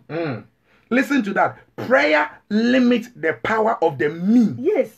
Because most of the time we are angry and we are in the discouragement room and all that because the me is on the throne. I am on the throne. You remember the story of the man who Jesus he had built, but he said, "Oh, tonight I'm going to harvest my crop and I am going to do this and I am going to do that and God said that you fool, tonight your soul will be taken from you." The self is not helpful. That is why the Bible says we should put to death the works of the flesh, because if we will be successful in our walk with God and in our marriage as Christians, we have to dethrone the self. We have to, Pastor. And the self will not allow, the self will not easily go. It's a battle. That's why you need to work at it. You need discipline. You need forgiveness. That is why you need to spend time in prayer. Because when you sit under the feet of God, I always say this, God's nature is not selfish. God is love. God is selfless. So the more you spend time in prayer, the more you spend time with God, the more that selflessness nature of God gets to you. So you gradually dethrone the self so that you can love, you can forgive. And mommy, another thing also in connection to prayer, another thing that also makes couples struggle is that they are looking for love in the wrong place. You see, no matter how good your husband or your wife is, they cannot satisfy your innermost desire to be loved. And this is where once again prayer comes in. The more you pray, when you pray, you download love. You actually get the love that you are looking for from God in prayer. You get fulfillment. You get comforted. He speaks to you. Yeah, he shows you his love. Sometimes literally, I don't know whether it is real, but sometimes I just feel like Jesus is putting his hands around me. He comforts you, and he walks with me, and he talks with me, and he tells me I am his own. And the joys we shared as we tarried there, none other has ever known. You see, so when you spend time with him in prayer, that is where he comforts you, he cherishes you, he makes you feel worthy. There are some people who feel so worthless and they are forcing it from the husband who doesn't have it. He hasn't got anything to give. Forcing it from a wife who doesn't. The wife herself, she's struggling to survive. And you are demanding this attention from her. The husband himself, he doesn't know who he is. And you are trying to draw your attention from him. And so you frustrate yourself and you hurt yourself. And it becomes a vicious cycle of negativity, insults, anger. That if you can spend, let me tell you, mommy, most of the troubles we have in our marriages is due to lack of prayer, lack of spirituality, prayerlessness. We approach too many things with human wisdom, with carnal mindsets, and we are always failing, but we never learn. And you know what? We will put the blame on every other thing, but on our prayerlessness. Right, Robert is saying couples must learn to pray together before they go to bed and pray when they wake up. Prayer will bring light into the marriage and will overshadow every darkness. Yes, prayer overshadows every darkness. That is true, my brother. We are even talking about deeper prayer. You see, you're not the prayer we are praying together. The prayer we are praying together is important, but your own personal prayer life. Every Christian must have a living, active prayer life, a minimum of an hour with God a day. Minimum of an hour with God a day. When you are out there before God, Makotaya, Rabakatosa, Imantoliama, Ribakataka, you are sweating before God. You are exchanging your weakness for strength. You are exchanging your pains for comfort. You are exchanging your fears for hope. You are exchanging your doubts for faith. You are exchanging your frustrations for comfort. It's like you are pouring out your heart before God. Many of us don't do it. And we know what, I mean, Pastor, to add to what you are saying, nobody, not even your husband or your wife, can comfort you like God will. Yeah. Your wife is not a comforter. No. Your husband is not a comforter. The Holy Ghost is. The Holy Ghost is. The Holy Ghost is the only one who is a comforter. Your wife is not. So the comfort you need from your wife will not come and you'll be more frustrated. The comfort you need from your husband will not come and you'll be more frustrated. The only comforter is the Holy Ghost.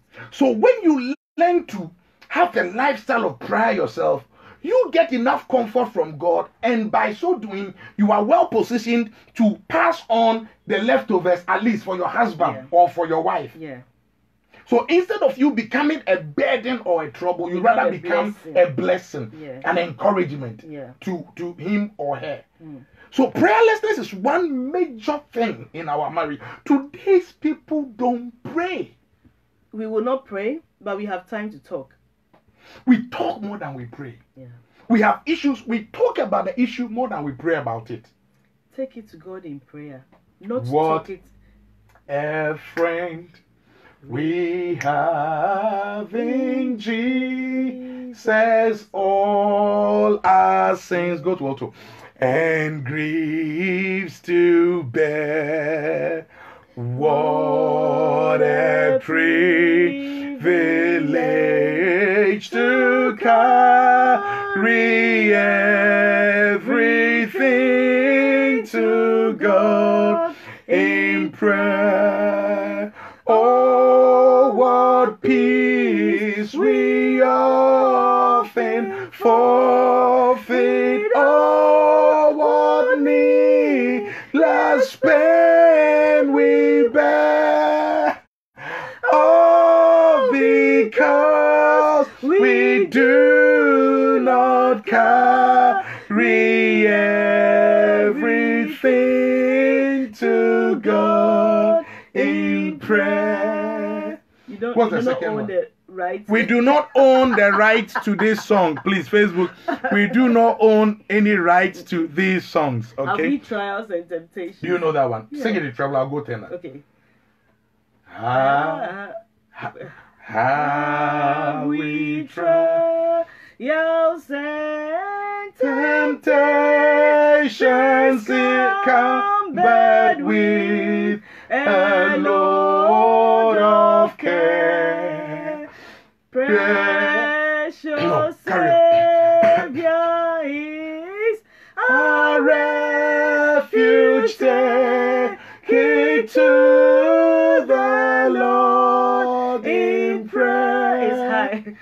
Do thy friends despise force? No, too high. Too high. Let's change it.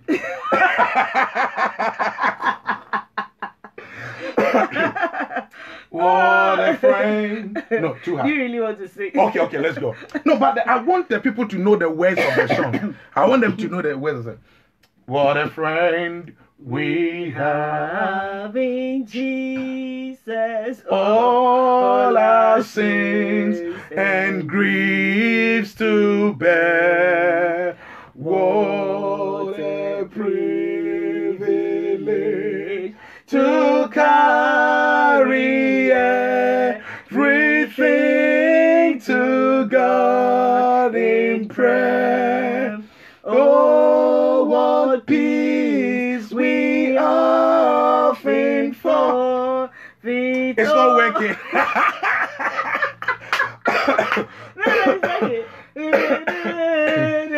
Let's finish it.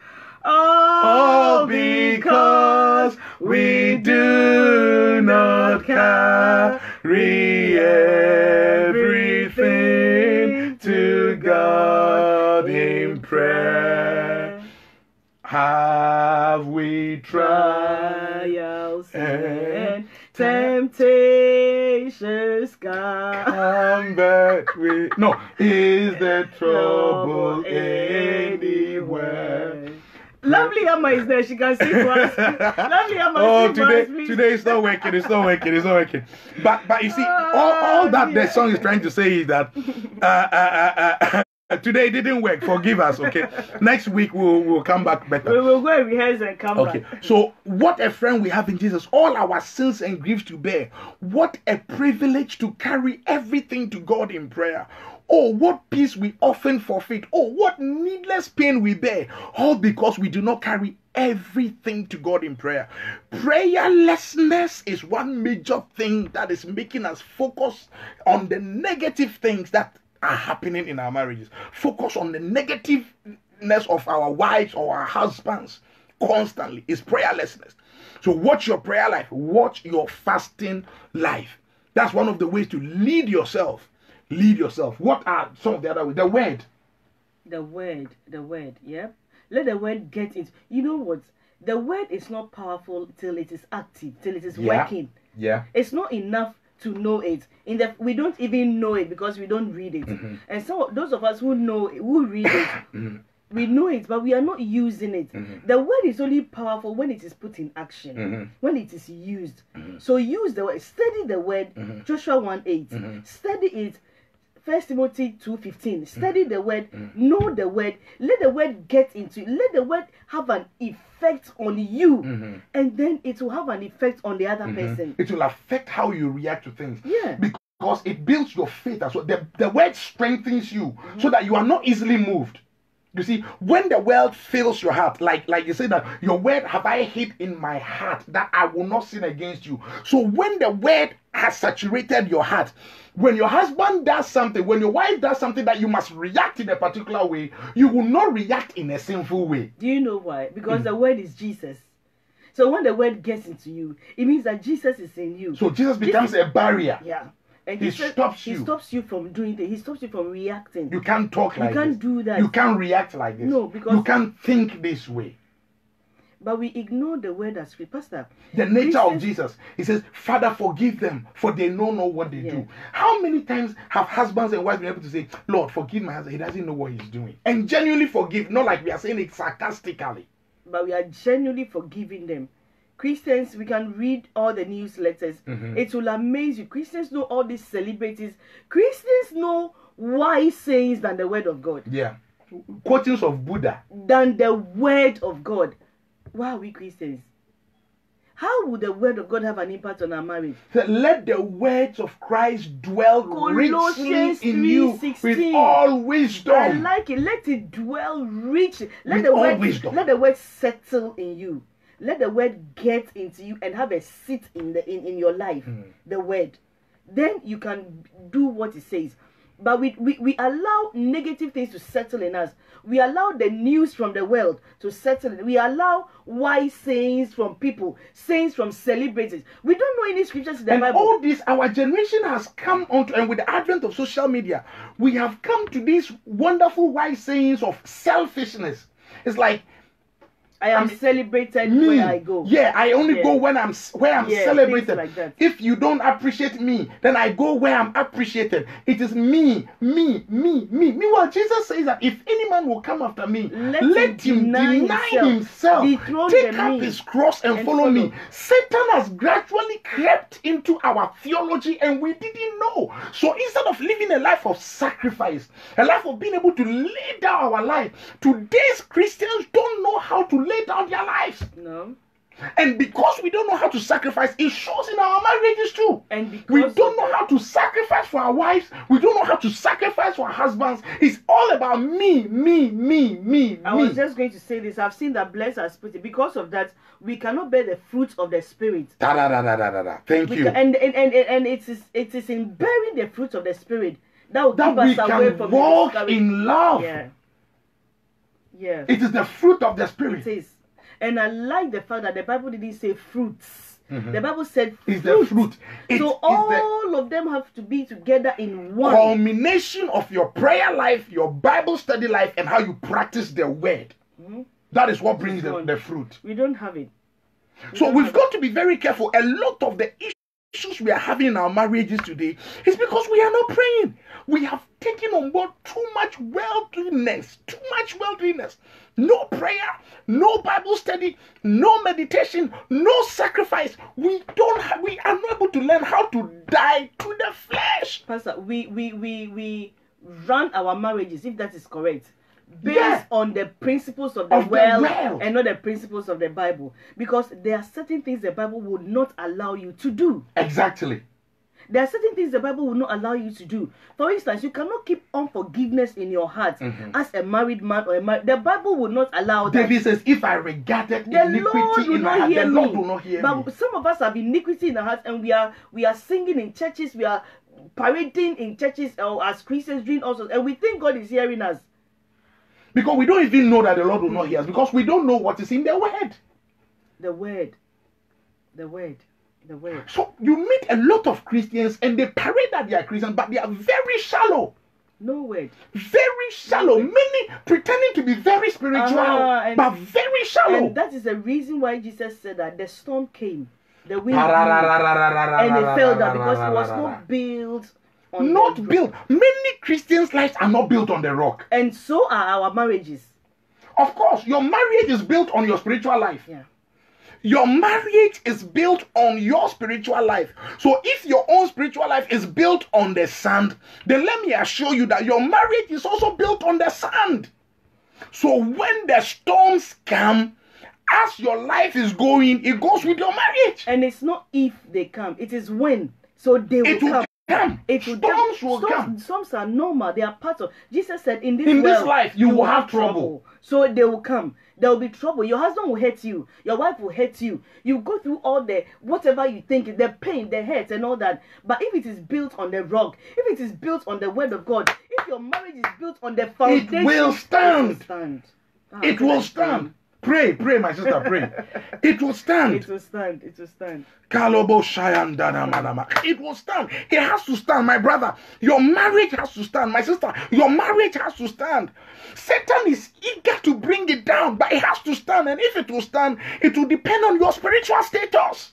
How deep are you? How strong are you? How hot are you?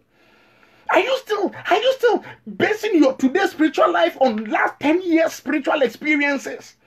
That you fasted 12 years ago. Is that what you are depending on today? What spiritual experience? What current spiritual experience? What are the current spiritual experience? One book I love to read, Adventures in Christ. Adventures in God by John G. Lake. You must keep getting different adventures into God. Different adventures into God. The deeper you go into God, the more secure your marriage is. And I don't mean this kind of fake spirituality that we have in our generation, where we pretend we are spiritual outside, and yet inside us we are so weak, so broken, so light. Look, your spirituality, like me. My spirituality is not what I'm doing now. Preaching this to you now doesn't mean I'm spiritual. My spirituality is what I do when there's nobody around. How I spend my time. The time I spend in prayer, the time I spend in fasting, the time I spend in the word, that is what shows my spirituality. The kind of things I entertain in my head, that is what shows my spirituality. The ideas, the thoughts I entertain about the hurt people have hurt me, the other women who might want to entice me, the thoughts I keep in my head, that is what shows my spirituality. Many of us are showing outward spirituality, but in our hearts we are ravening wolves. And it shows when trouble comes, how you react in the day of temptation, in the day of trouble, when your wife offends you, how you react when your husband offends you, how you react is a proof of your spiritual status, where you are.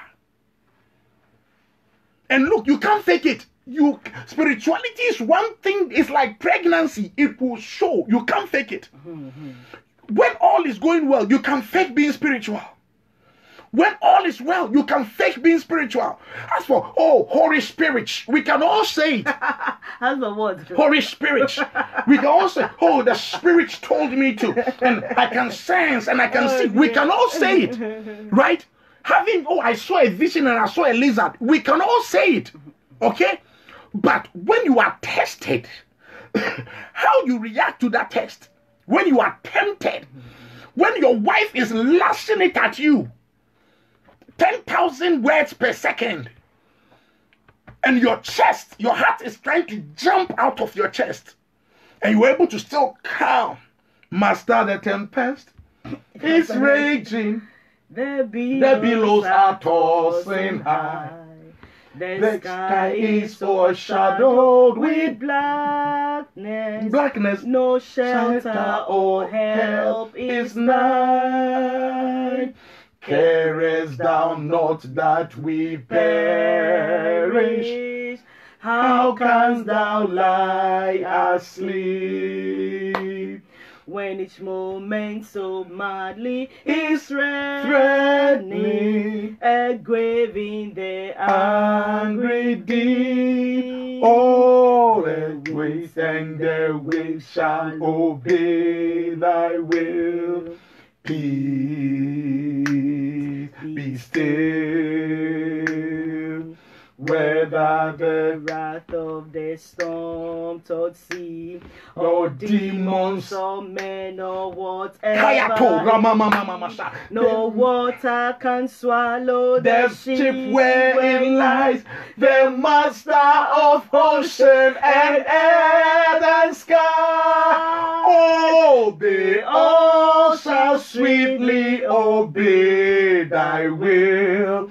Peace be still, peace be still, they all shall sweetly obey thy will. Peace, peace be still. We do not own any right to any song sang here, okay? All right, but you see, so when you are full of the Spirit, when you are full of the Spirit, right? When you are full of the Spirit, this is what happens. That as your wife is going 10,000 words per minute and your heart wants to jump out of your chest, the Holy Spirit is able to say peace, peace, peace. And you are able to hold yourself instead of striking her. Because one reason why men become aggressive to their wife, they don't know how to talk at the same rate that women can talk. And so in their frustration, they strike. But if you are a spiritual man, when the Holy Ghost has arrested you, your wife cannot say anything for you to jump on her.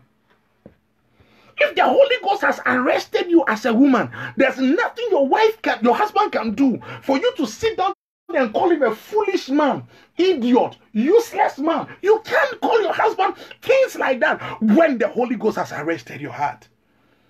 But the Holy Ghost is not just going about pretending to be spiritual. When you are disappointed, when you are hurt, when you've seen or you've heard a woman has called you and said that your husband has just left my bedroom. When you are so much deep into Christ, you will still be able to stand. You'll still be able to stand. That is where your spirituality shows. That is where your daily Bible study, that is where your daily prayer life are going to kick in. We don't do our daily prayer life because we always want bread. We don't pray daily because we want God to give us food. As for food, even if you don't pray, you will get your food to eat. We pray to bank up strength for the day of reckoning, for the day of challenges, for the day of temptation, for the day of trials. Jesus told Peter, he said, watch and pray, for the spirit is willing, but the flesh is weak. So those of you who have not still learned to develop a prayer life, what you have done is that you have positioned yourself to fail on the day the storm comes. Those of you who have not hidden the scriptures in your heart and you think it's not necessary for you to know the Bible, you think only preachers are supposed to know the Bible, you are hurting yourself. You see, God is not stupid to say that hide the word in your heart. He said, this book of the law should not depart out of your mouth, but you shall meditate on it day and night and observe to do according to all that is written therein. For then shall you make your marriage prosperous. And have good success. For then shall you make your way prosperous. Includes your marriage. It includes everything. And have a good success. If your marriage will succeed, it depends on how you organize your day-to-day living. Most of the time, in the comfortable days, we think, oh, it doesn't really matter if I don't pray. It doesn't really matter if I don't study my Bible. It's not a big deal. It's not a big deal. And you laugh at people who are rather trying to be spiritual. And then when the enemy strikes, you have nothing to hold on to. When temptation comes, you have nothing to hold on to. People, we've got to go back. We've got to go back. I think we've dwelt on the spiritual side a little, Mommy. What else do we need to do to bring ourselves out? Right, agree that everyone has downs where they need to improve on. So when you do that, you have that at the back of your mind. Okay, my spouse has downsides they need to improve on. I also have downsides I need to improve on. That will stop you from staying in the discouragement room for a very long time. So we make it a project instead of a complaint. Yes. Or yeah. So we agree that this is the area my wife or my husband needs to work on. And if you can help them to work on, help them to work on it. Some wives will say that my husband, sometimes he knows this is his weakness. And he doesn't want to take responsibility. If we want to say, okay, this thing that you do, it hurts. I am not going to kill you about it. Let's acknowledge that it's a weakness that needs to be worked on. But some husbands will completely, I have seen it over and over, Mommy. Some husbands completely just ignore it. It's like, yeah, it's my weakness. You see that as a weakness, fine. I'm not ready to work on it. You pray for them. So pray for them. That's where intercession comes in. Yeah. You also pray that God will open their eyes for them to see that it is a weakness. Because when you acknowledge something, it's easier to work on it than if you are not acknowledging it. So pray that God will open the eyes for them to know that this is a weakness they need to work on so that they can start working on it. Right. So pray. Yeah, exactly. Like just like if you say, God is not mocked. Whatsoever you sow, that you will reap. So when you sow carnality, eventually you will reap. You reap the whirlwind and you wouldn't like it. Okay. So like I was saying, if your husband or your wife is not responding, some husbands too, maybe you see your wife has a particular attitude and you are trying to see it as, okay, it's a weakness. Let us work on it. And this wife doesn't care. But like you said, prayer, intercession.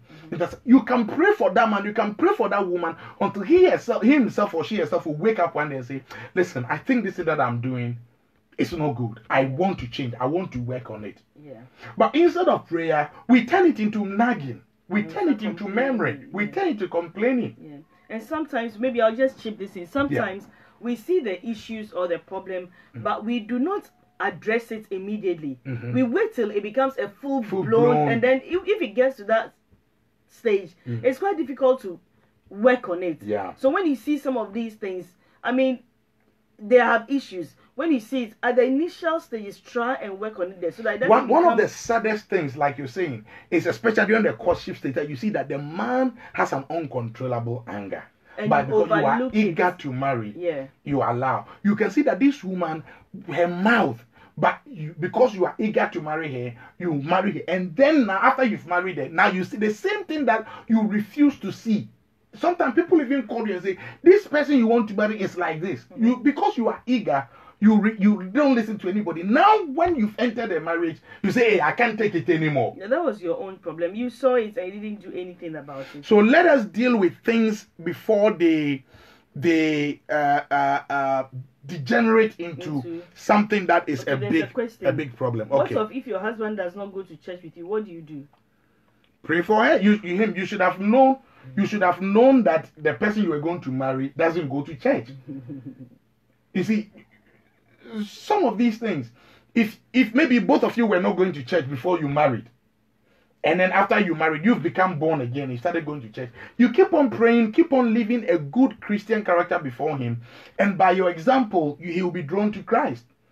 But you were going to church, you were a Christian, this man came, he wanted to marry you, he doesn't go to church, and you agreed to marry him, then it was your choice. There's not much we can tell you about.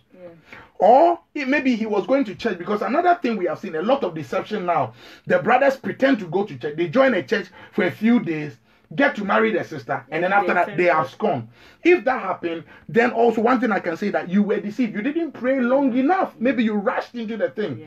Because Christianity cannot be faked. If a person is genuinely a Christian, you will know. You will see that this guy is genuine. So sometimes our sisters make a lot of mistakes, and then when it all blows up, they come disturbing the pastors. Sometimes we even warn them, but they refuse to see. Yeah. You see, God will help us. But no matter what, still love him. Don't cast him out. Still love him. Still appreciate him. You are a Christian. If he doesn't want to go to church, you be a Christian. Go to church, but be a Christian. By showing your Christian example before him, he could be changed and he will turn and follow you to go to church. Okay, sometimes those who go to church, maybe you go to church, your spouse doesn't go to church, you harass your husband or your wife, follow me to church, follow me to church. You can't get, let me tell you ladies, you can never get your husband to do things by forcing him. This is one, let me say it again.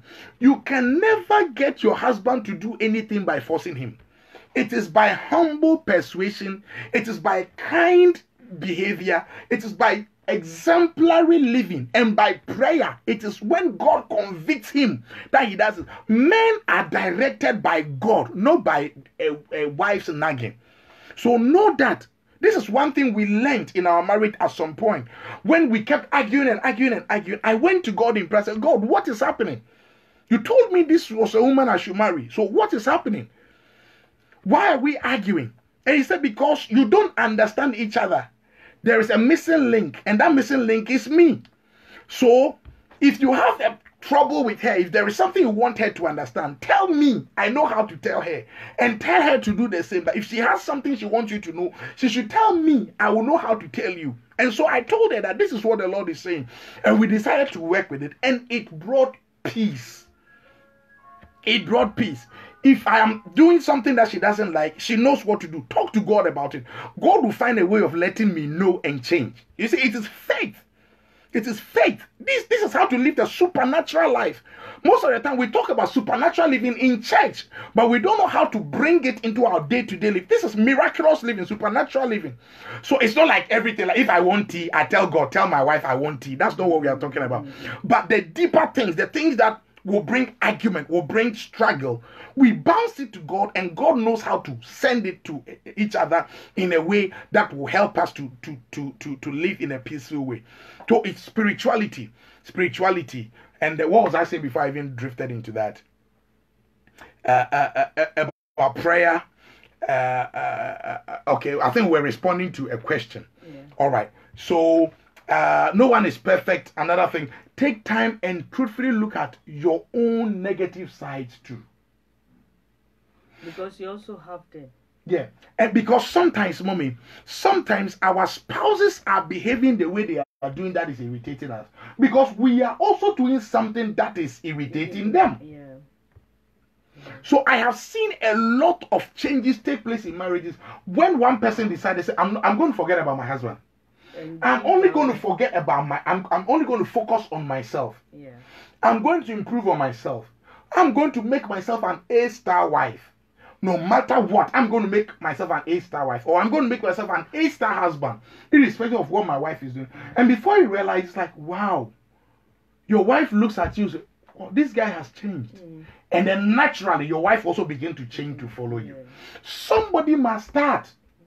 And it doesn't start with you telling the other person, you go first, you go first. It's like children. When our children have to bath in the morning, it's always like that. You go first, you go first. I went first yesterday, you go first. And it is a fight because they are children. But if we are mature in our marriages, you must aim at making you yourself a better person first. Forget about whether your husband or your wife will want to make themselves a better person. Everything that your wife or your husband has said that you do and it irritates her, you sit down and focus on yourself to address those things. Don't mind her whether she will improve or not. It's her problem. Improve on yourself. Improve on yourself.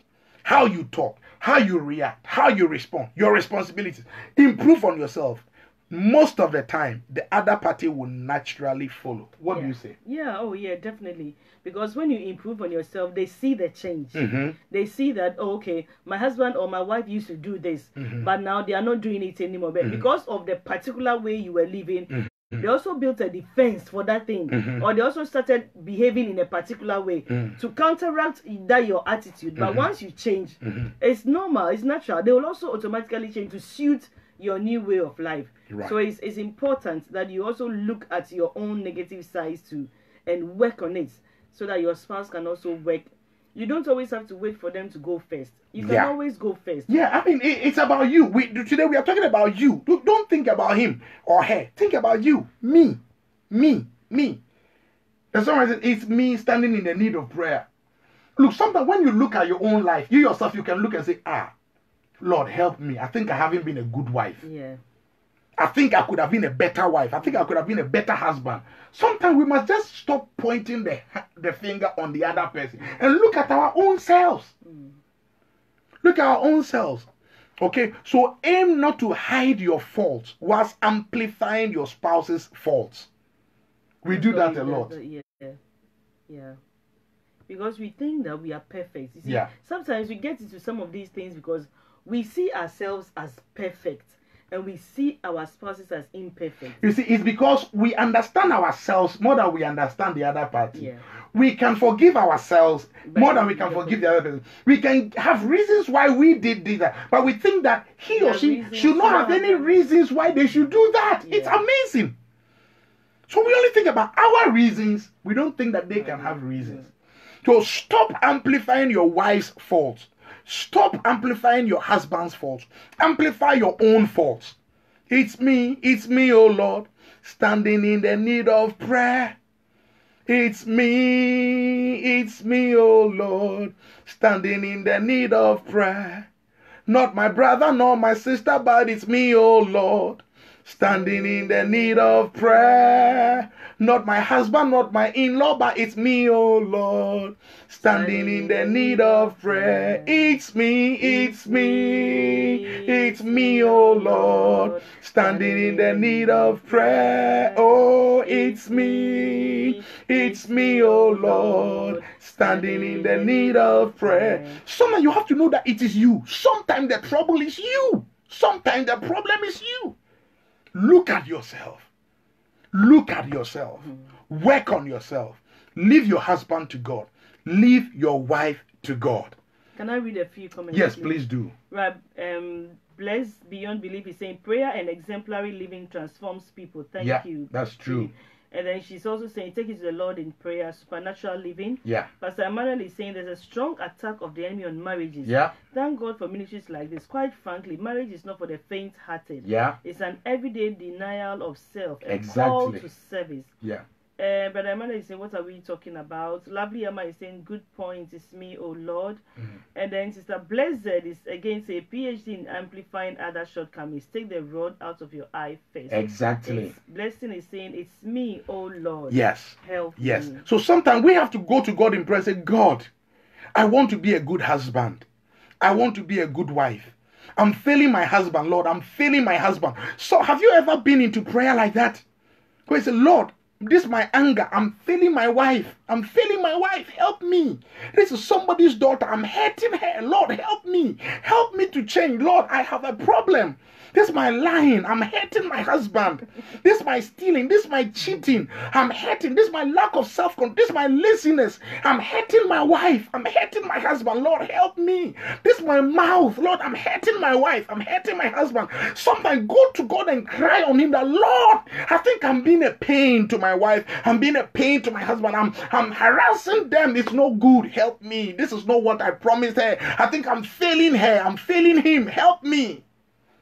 Sometimes we've got to take the bull by the horn, and God will help you. And God will help you. God will help you. God will help you. Amen. God will help you. So if you are a man or a woman of love, when you are walking in the love of God, one thing you decide is that I know that the hurt is there. I know that my wife is hurting me. I know that my husband is hurting me. I know that these hurts are there, but I have decided to go the other way. I have decided not to allow the negative things to control my life and my future. And another thing I want you to know is that every time your wife or your husband does something that hurts you, the devil will come and invite you. Let's go to that room. We've told you there are 2 rooms the discouragement room and the encouragement room. Every time your wife hates you, every time your husband hates you, and they will hate you, it's normal. Marriage is invitation to be hurt. You will be hurt, okay? Every time you are hurt, Satan will come. Come into this negative room. Come, let's talk about all the bad things he has done for you since he married you. All the bad things he has done to you. Come. Let's look at how bad he is. Let's look at how evil she is. Come. Don't go. Don't go. Just like the way you advise your children. If a stranger asks you to come, don't go. In the same way, the stranger, the thief cometh not but for to steal, to kill, and to destroy. Every time you are invited, when you are left alone, to think about how wicked your husband is. Every time you are invited to think about some bad things your husband did 3 years ago, 4 years ago. Satan is only looking for an opportunity to destroy their marriage. Don't go. Don't follow him. You only enter that room with the understanding that you are going there to look for prayer points to pray for your husband or your wife. Not to go and self-pity. Oh, look at me. All my classmates are happy in their marriages. Look at me alone. That is not for you as a child of God. Now you have to understand that, as the name implies, the discouragement room has never helped anybody to build a marriage. No. Nobody went into the discouragement room and came and said, wow, now I have a powerful marriage. I was so discouraged and now my marriage is good. No. You go there so that you will be invited to destroy the marriage. It is called discouragement room for a reason. You go there for the marriage to be destroyed. Okay? So it has never helped anybody to get a better marriage. So don't go there. We could also say that love, for you to avoid getting deep into the discouragement room, believe the best in people and give them the benefits of the doubt, even when it feels contrary. So sometimes you are seeing something else, but still give them the benefits of the doubt. Give them another chance. In marriage, we give each other chances, not one chance. Give and give and give and give again. Believe the best in people. Believe the best in your spouse. Give them the benefits of the doubt. Maybe. Never settle with that idea that your wife is a wicked woman, or your husband is a wicked woman. No. Always see that they are making mistakes. They are not being careful enough. But don't write them off as being wicked, because once you write them off that way, you will not give yourself a chance to prove that they are not wicked. So give them the benefits of the doubt, because you may be wrong. You may be wrong. You may also make a mistake somewhere. It may not be as you are thinking or as you are seeing. So give them a chance and a chance and a chance and a chance again. So when you are invited to the negative room, remember that, look, I choose to see the best in my spouse. I am not going. I'm going to give my spouse the benefits of the doubt, even if I'm not seeing it like that. Sometimes people may even come and tell you, oh, don't, well, this man, he's like this. This woman, she's like that. Don't listen. Don't follow the ideas. Both people and demons will come and suggest things. Don't follow. Don't follow. Okay? And then also, love fills the unknowns with negative assumptions. Love refuses to fill the unknowns with negative assumptions. So sometimes, let's say your husband is going to work. He's supposed to come at a given time. He is not coming. Immediately you begin to think maybe he's with another woman. Maybe refuse to entertain negative thoughts when you are not sure of what is happening. When your wife comes home, and we watched the movie recently where the guy came home and his wife has had a bath, and immediately like, why have you had a bath? Yeah. Who was here? Who was here? It means you've gone to fornicate. That's why you've had a bath. You see, don't be too suspicious. Don't be quick to suspect that your husband or your wife is doing something bad. Don't be too quick to think that your husband is taking advantage of you or your wife is taking advantage of you. Give them the benefit of the doubt. And even when your worst expectations are proving right, don't hold on to them. Still learn to forgive and move on. If it is something you can work on it, and let it be gone. Don't keep bringing it back. Let it be gone. If you agree to forgive, then forgive and move on. If you cannot forgive and you have to divorce, that is your problem. Then divorce. Please don't say I ever sat here to tell you to divorce. I'm not encouraging anybody to divorce. But for your own sake, and this is where you've got to be spiritual. This is what I'm saying. If you are in the flesh, it's not possible. But Jesus said, with God, all things are possible. There's no sin that cannot be forgiven. There's no shortcoming of a husband or a wife that cannot be forgiven. So with God, all things are possible. When you depend on God, He will give you the grace and the strength to overcome. Okay, so even when your worst expectations have been fulfilled, still look for grace, how you can overcome it and move on to go forward with your life. Can I also say that, I mean, for you to get out of the discouragement room, feed on the positive. Yeah. Feed on the positive. Going back to the book of Philippians 4 again. Whatsoever things are pure, whatsoever things are beautiful, whatsoever things are of good reports, whatsoever things are lovely, whatsoever things are honest. When you feed love with negative things, it dies. Yeah. When you feed it with the positive things, it grows. It grows. So for you to avoid getting into the discouragement room constantly, learn to feed on the positive. Yeah. No matter how evil you think your husband is, no matter how evil you think your wife is, there are still positive things about them that nobody else has. Look at that. Feed on that. Amen. Amen. Amen. Amen. Amen. And I said the only reason why you will go into the negative room is to look for the reason to pray for your spouse. And then you also have to know that your decision to pray for your husband or your wife should not be because, or your decision to forgive them, pray for them, stand with them, should not be because they deserve it. It should be because you are love. You are walking in love. Okay? Because say that whilst we were yet sinners, whilst we did not merit it, Christ died for us. Yeah. And so Christ is love. If we are walking in the nature of Christ, we don't do things for each other because they have changed, they have repented, they look good. No, we do it because we are good. We didn't repent before God came to us. We didn't change before He came to us. It was when He came to us that we repented. Okay? So let us have that mindset. Mommy, do you have a few more minutes for us to just finish it, kill it off? So we don't have a part 2 of this, and then next week we'll have something else. Okay? What happens when we settle in the encouragement room? When we decide to go positive? What happens? You begin to see your spouse in a different light, more positive, because you are now dwelling on the positives. Yeah. So you see them in that positive light you are dwelling on. The negative aspect goes down. You begin to see a new aspect of your spouse. Yeah. I mean, things you don't even know your spouse has. Qualities you don't know your spouse has, because you are now choosing to focus on the light, to focus on the positive thing about them.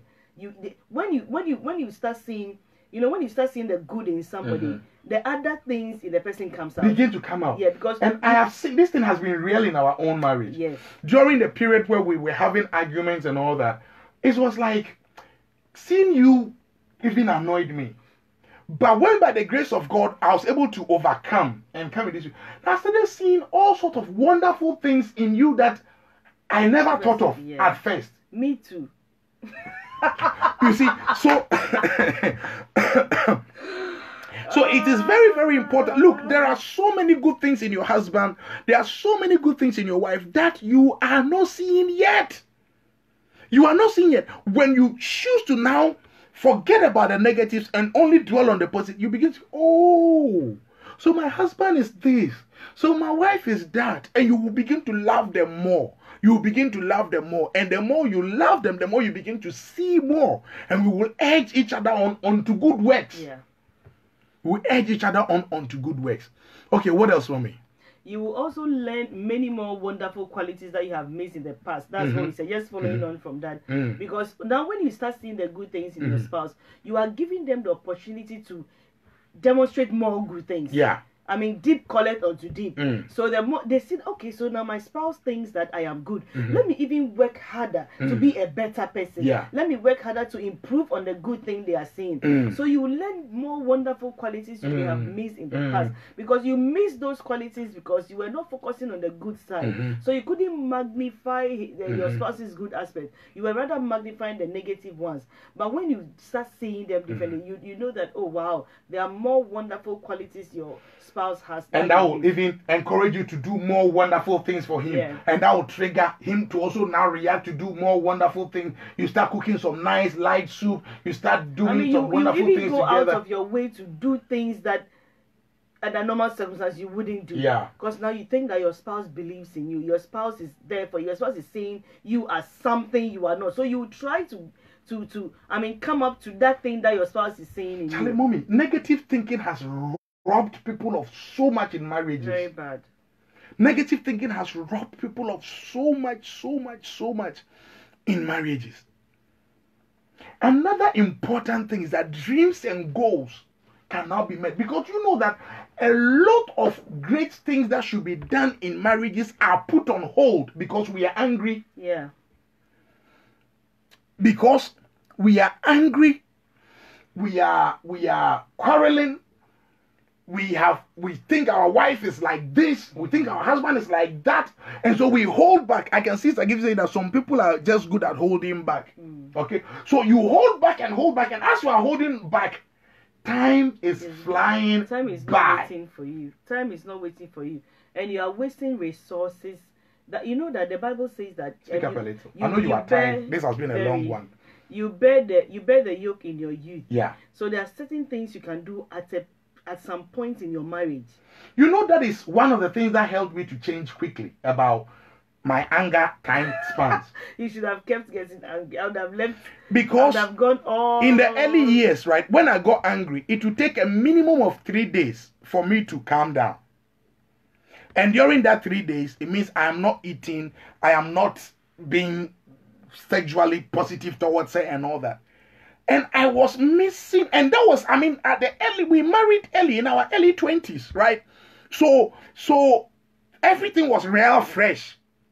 And Satan was deceiving me to miss the freshness of the juice because of anger.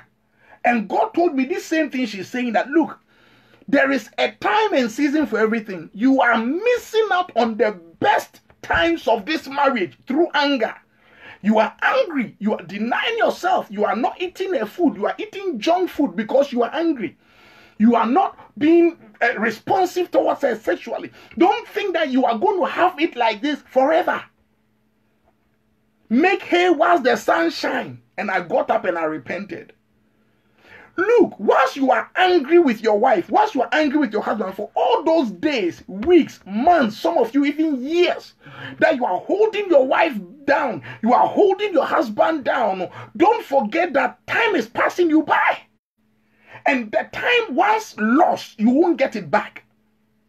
You are not going to call... Please, it is called what? Genche or something. You are not going to get those times back. Those periods are gone forever. So be careful. Be careful. The sweet times that you are denying each other, that time is not going to come again. And even more sad is that great things that you could have accomplished together are passing you by. There are some properties you could have built together, bought together. They are passing you by because you are angry. You are focusing on the negativity of each other. There are some new child you should have given birth together. Some couples, because they are not feeling good towards each other, this is their childbearing period. But because of anger, I'm not going to get pregnant for him. I'm not going to get her pregnant. They are waiting. But the day that they wake up and say, hey, we actually decided wanted to have 2 children, it will be too late. And guess what, Pastor? The Holy Ghost would have said bye to them, because the Holy Ghost will not stay in a marriage where there's unforgiveness, where there's sadness, where there's all those things. And when the Holy Ghost leaves your marriage, I'm sure you know who gets into the marriage. Satan gets. Nature abhors vacuum. Either God has filled the marriage or Satan has filled it. One of them will definitely fill it. Okay, so once you are busy allowing the enemy to make you focus on the negative things happening, you are missing out. Time is passing you by. Time and tide waits for no man. There are some things you should accomplish now. So look, your unity should possibly will make you work in church and advance the kingdom of God in a glorious way. But because you are fighting, you and your husband, you have withdrawn your kingdom services.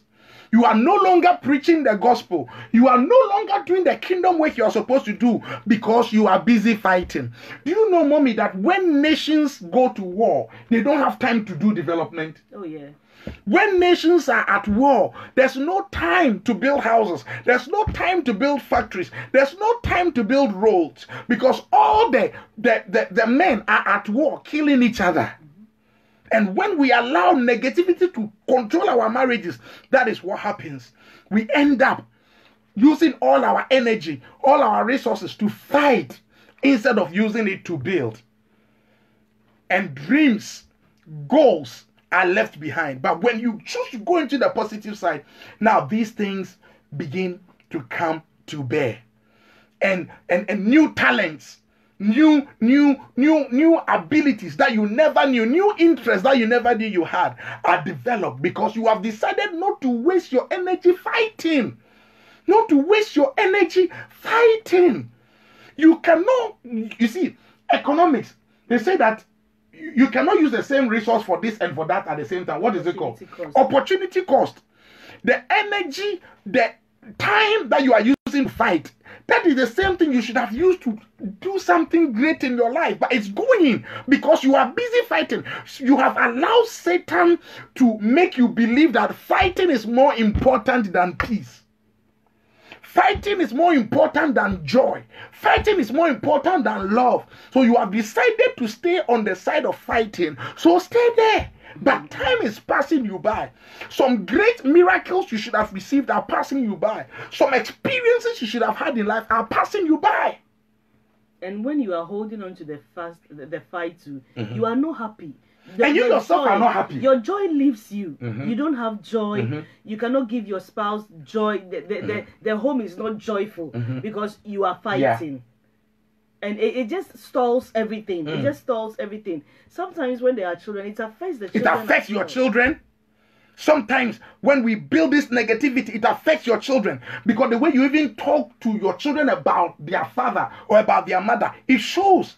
It wounds them. Look, you think you are angry and you are legitimately calling their father, oh, he's not a serious man. Your father is always like this. Your father is that.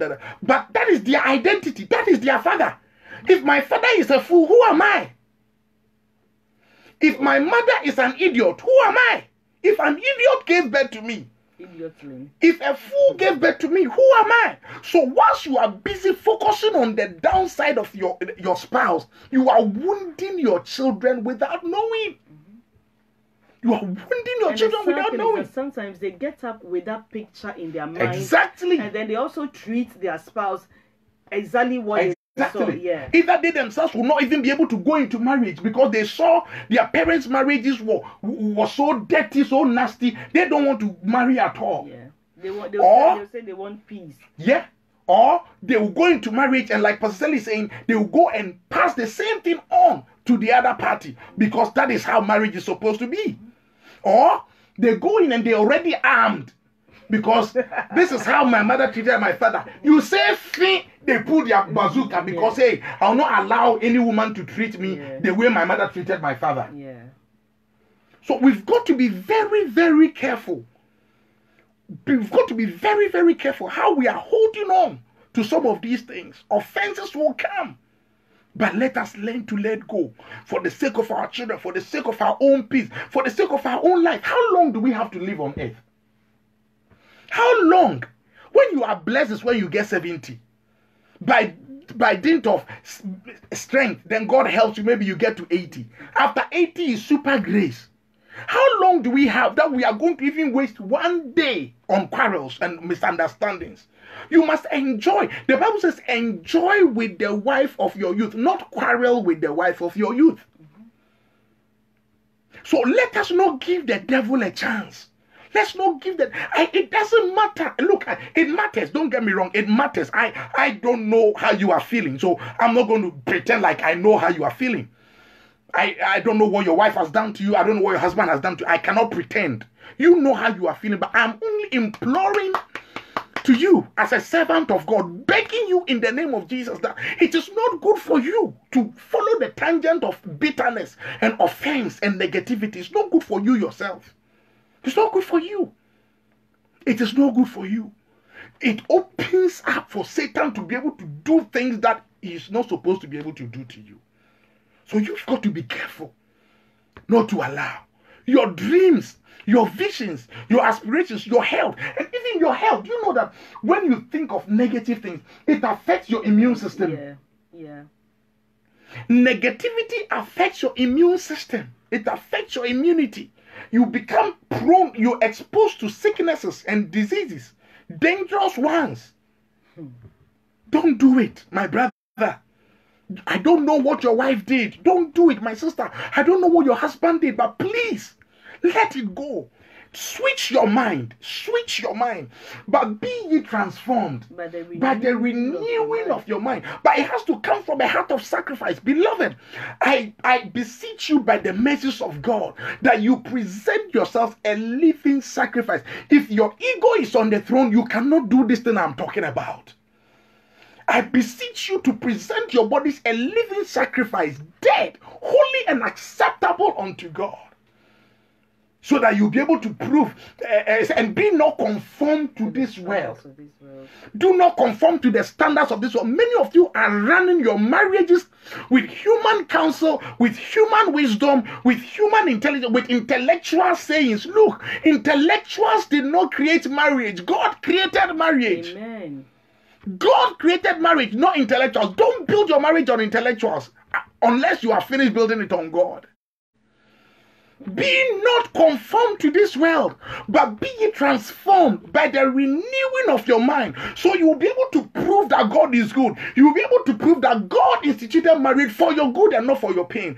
God did not create marriage for it to bring you down. He created it for it to bring you up. Don't allow Satan to turn it upside down for you, no matter the experiences you've gone through. Don't. You are able to stand. Don't allow Satan to turn you into a victim. Don't. We are not victims.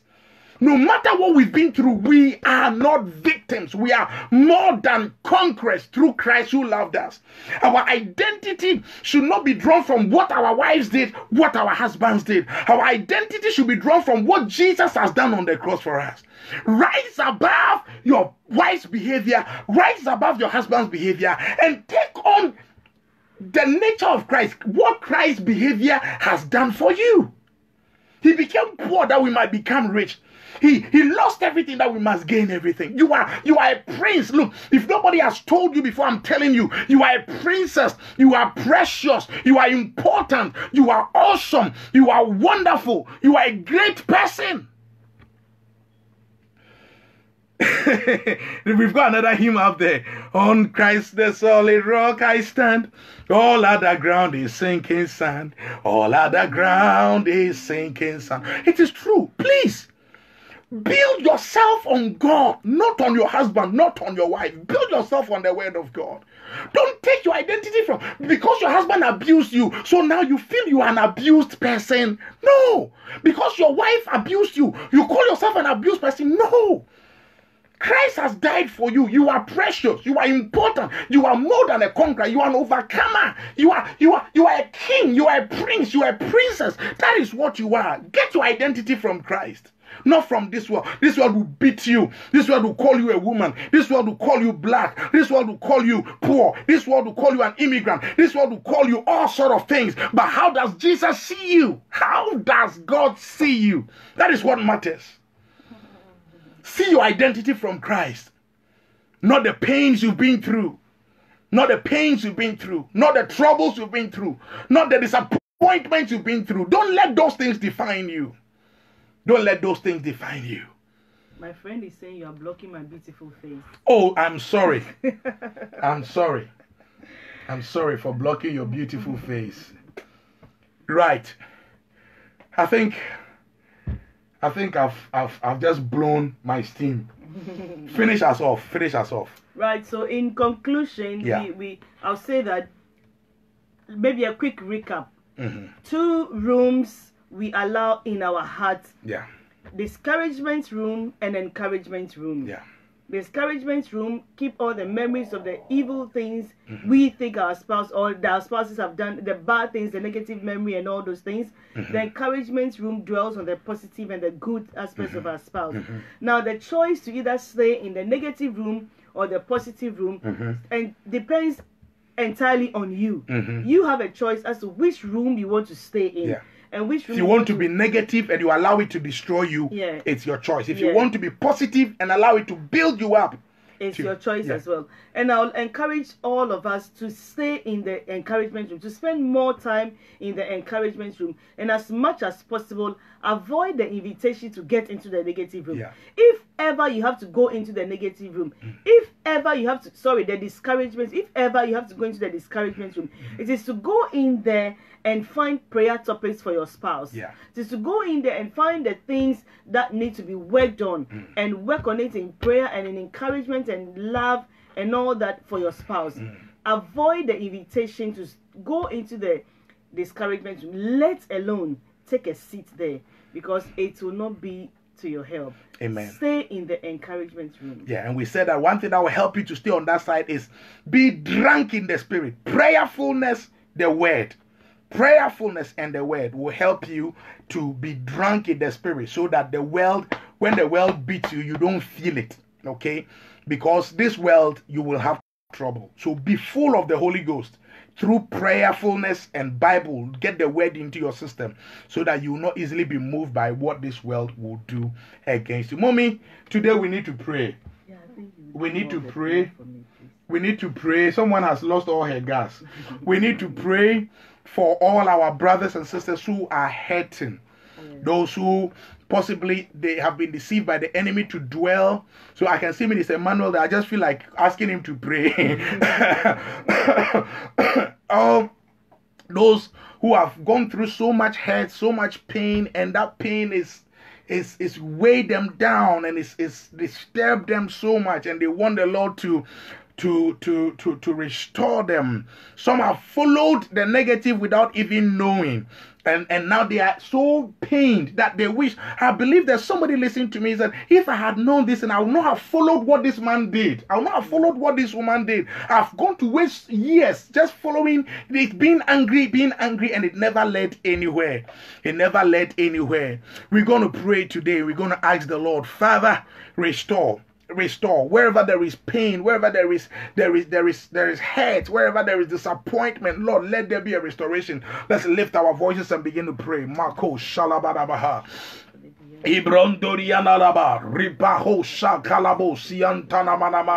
Father, in the name of Jesus, I lift up my hearers before you, those on here live with me, those who are going to listen to it, oh God, in the future.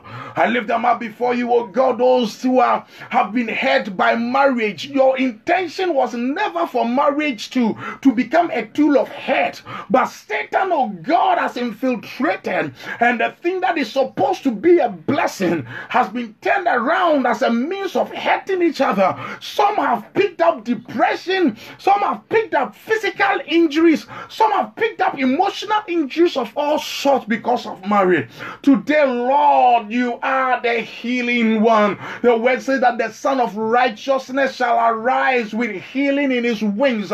This afternoon, I pray, rise over every such marriage, oh God, and release healing, oh God. Soothe the pain of that wife, oh God, who is locked up in that bedroom, is weeping and doesn't know what to do because she's so hurt and she never imagined marriage to be so painful. She's been frustrated and abused by her husband. Oh God, no man will understand her. No counseling will heal her wound if you do not soothe it, oh God. That man who is almost going mad because he almost believes he's married a witch, oh God, who is frustrating him day in and day out. Lord, I pray that you would hold him with your own hands, oh God. Comfort him and strengthen him, oh God. That couple that do not know what to do next, oh God, because they seem to have exhausted all avenues and they still don't know what else to do. Oh God, arise and let your enemies be scattered. Satan, oh God, is our number one enemy because he knows that marriage is your number one institution. But today, oh God, I stand up as your servant and I command every force of darkness that has risen up against every marriage here to live right now in the name of Jesus. I bind every force that has been let loose in any marriage, causing havoc in the name of Jesus Christ. Oh God, show yourself strong in these marriages. I speak peace, I speak peace, I speak peace, I speak love, I speak understanding. We shut off the rooms of negativity, we shut off the links of negativity, we break the chains of negativity from our marriages in the name of Jesus. And Father, we pray for the release of that grace and the balm of Gilead, oh God, to heal wounds and to draw your children into the room of encouragement, the room of positivity. The Lord, we will look up to you, oh God, and we'll know that no matter how hard things look like, our help comes from you, the maker of heaven and earth, and you will make our marriages stand, oh God. Because you live, we can face tomorrow.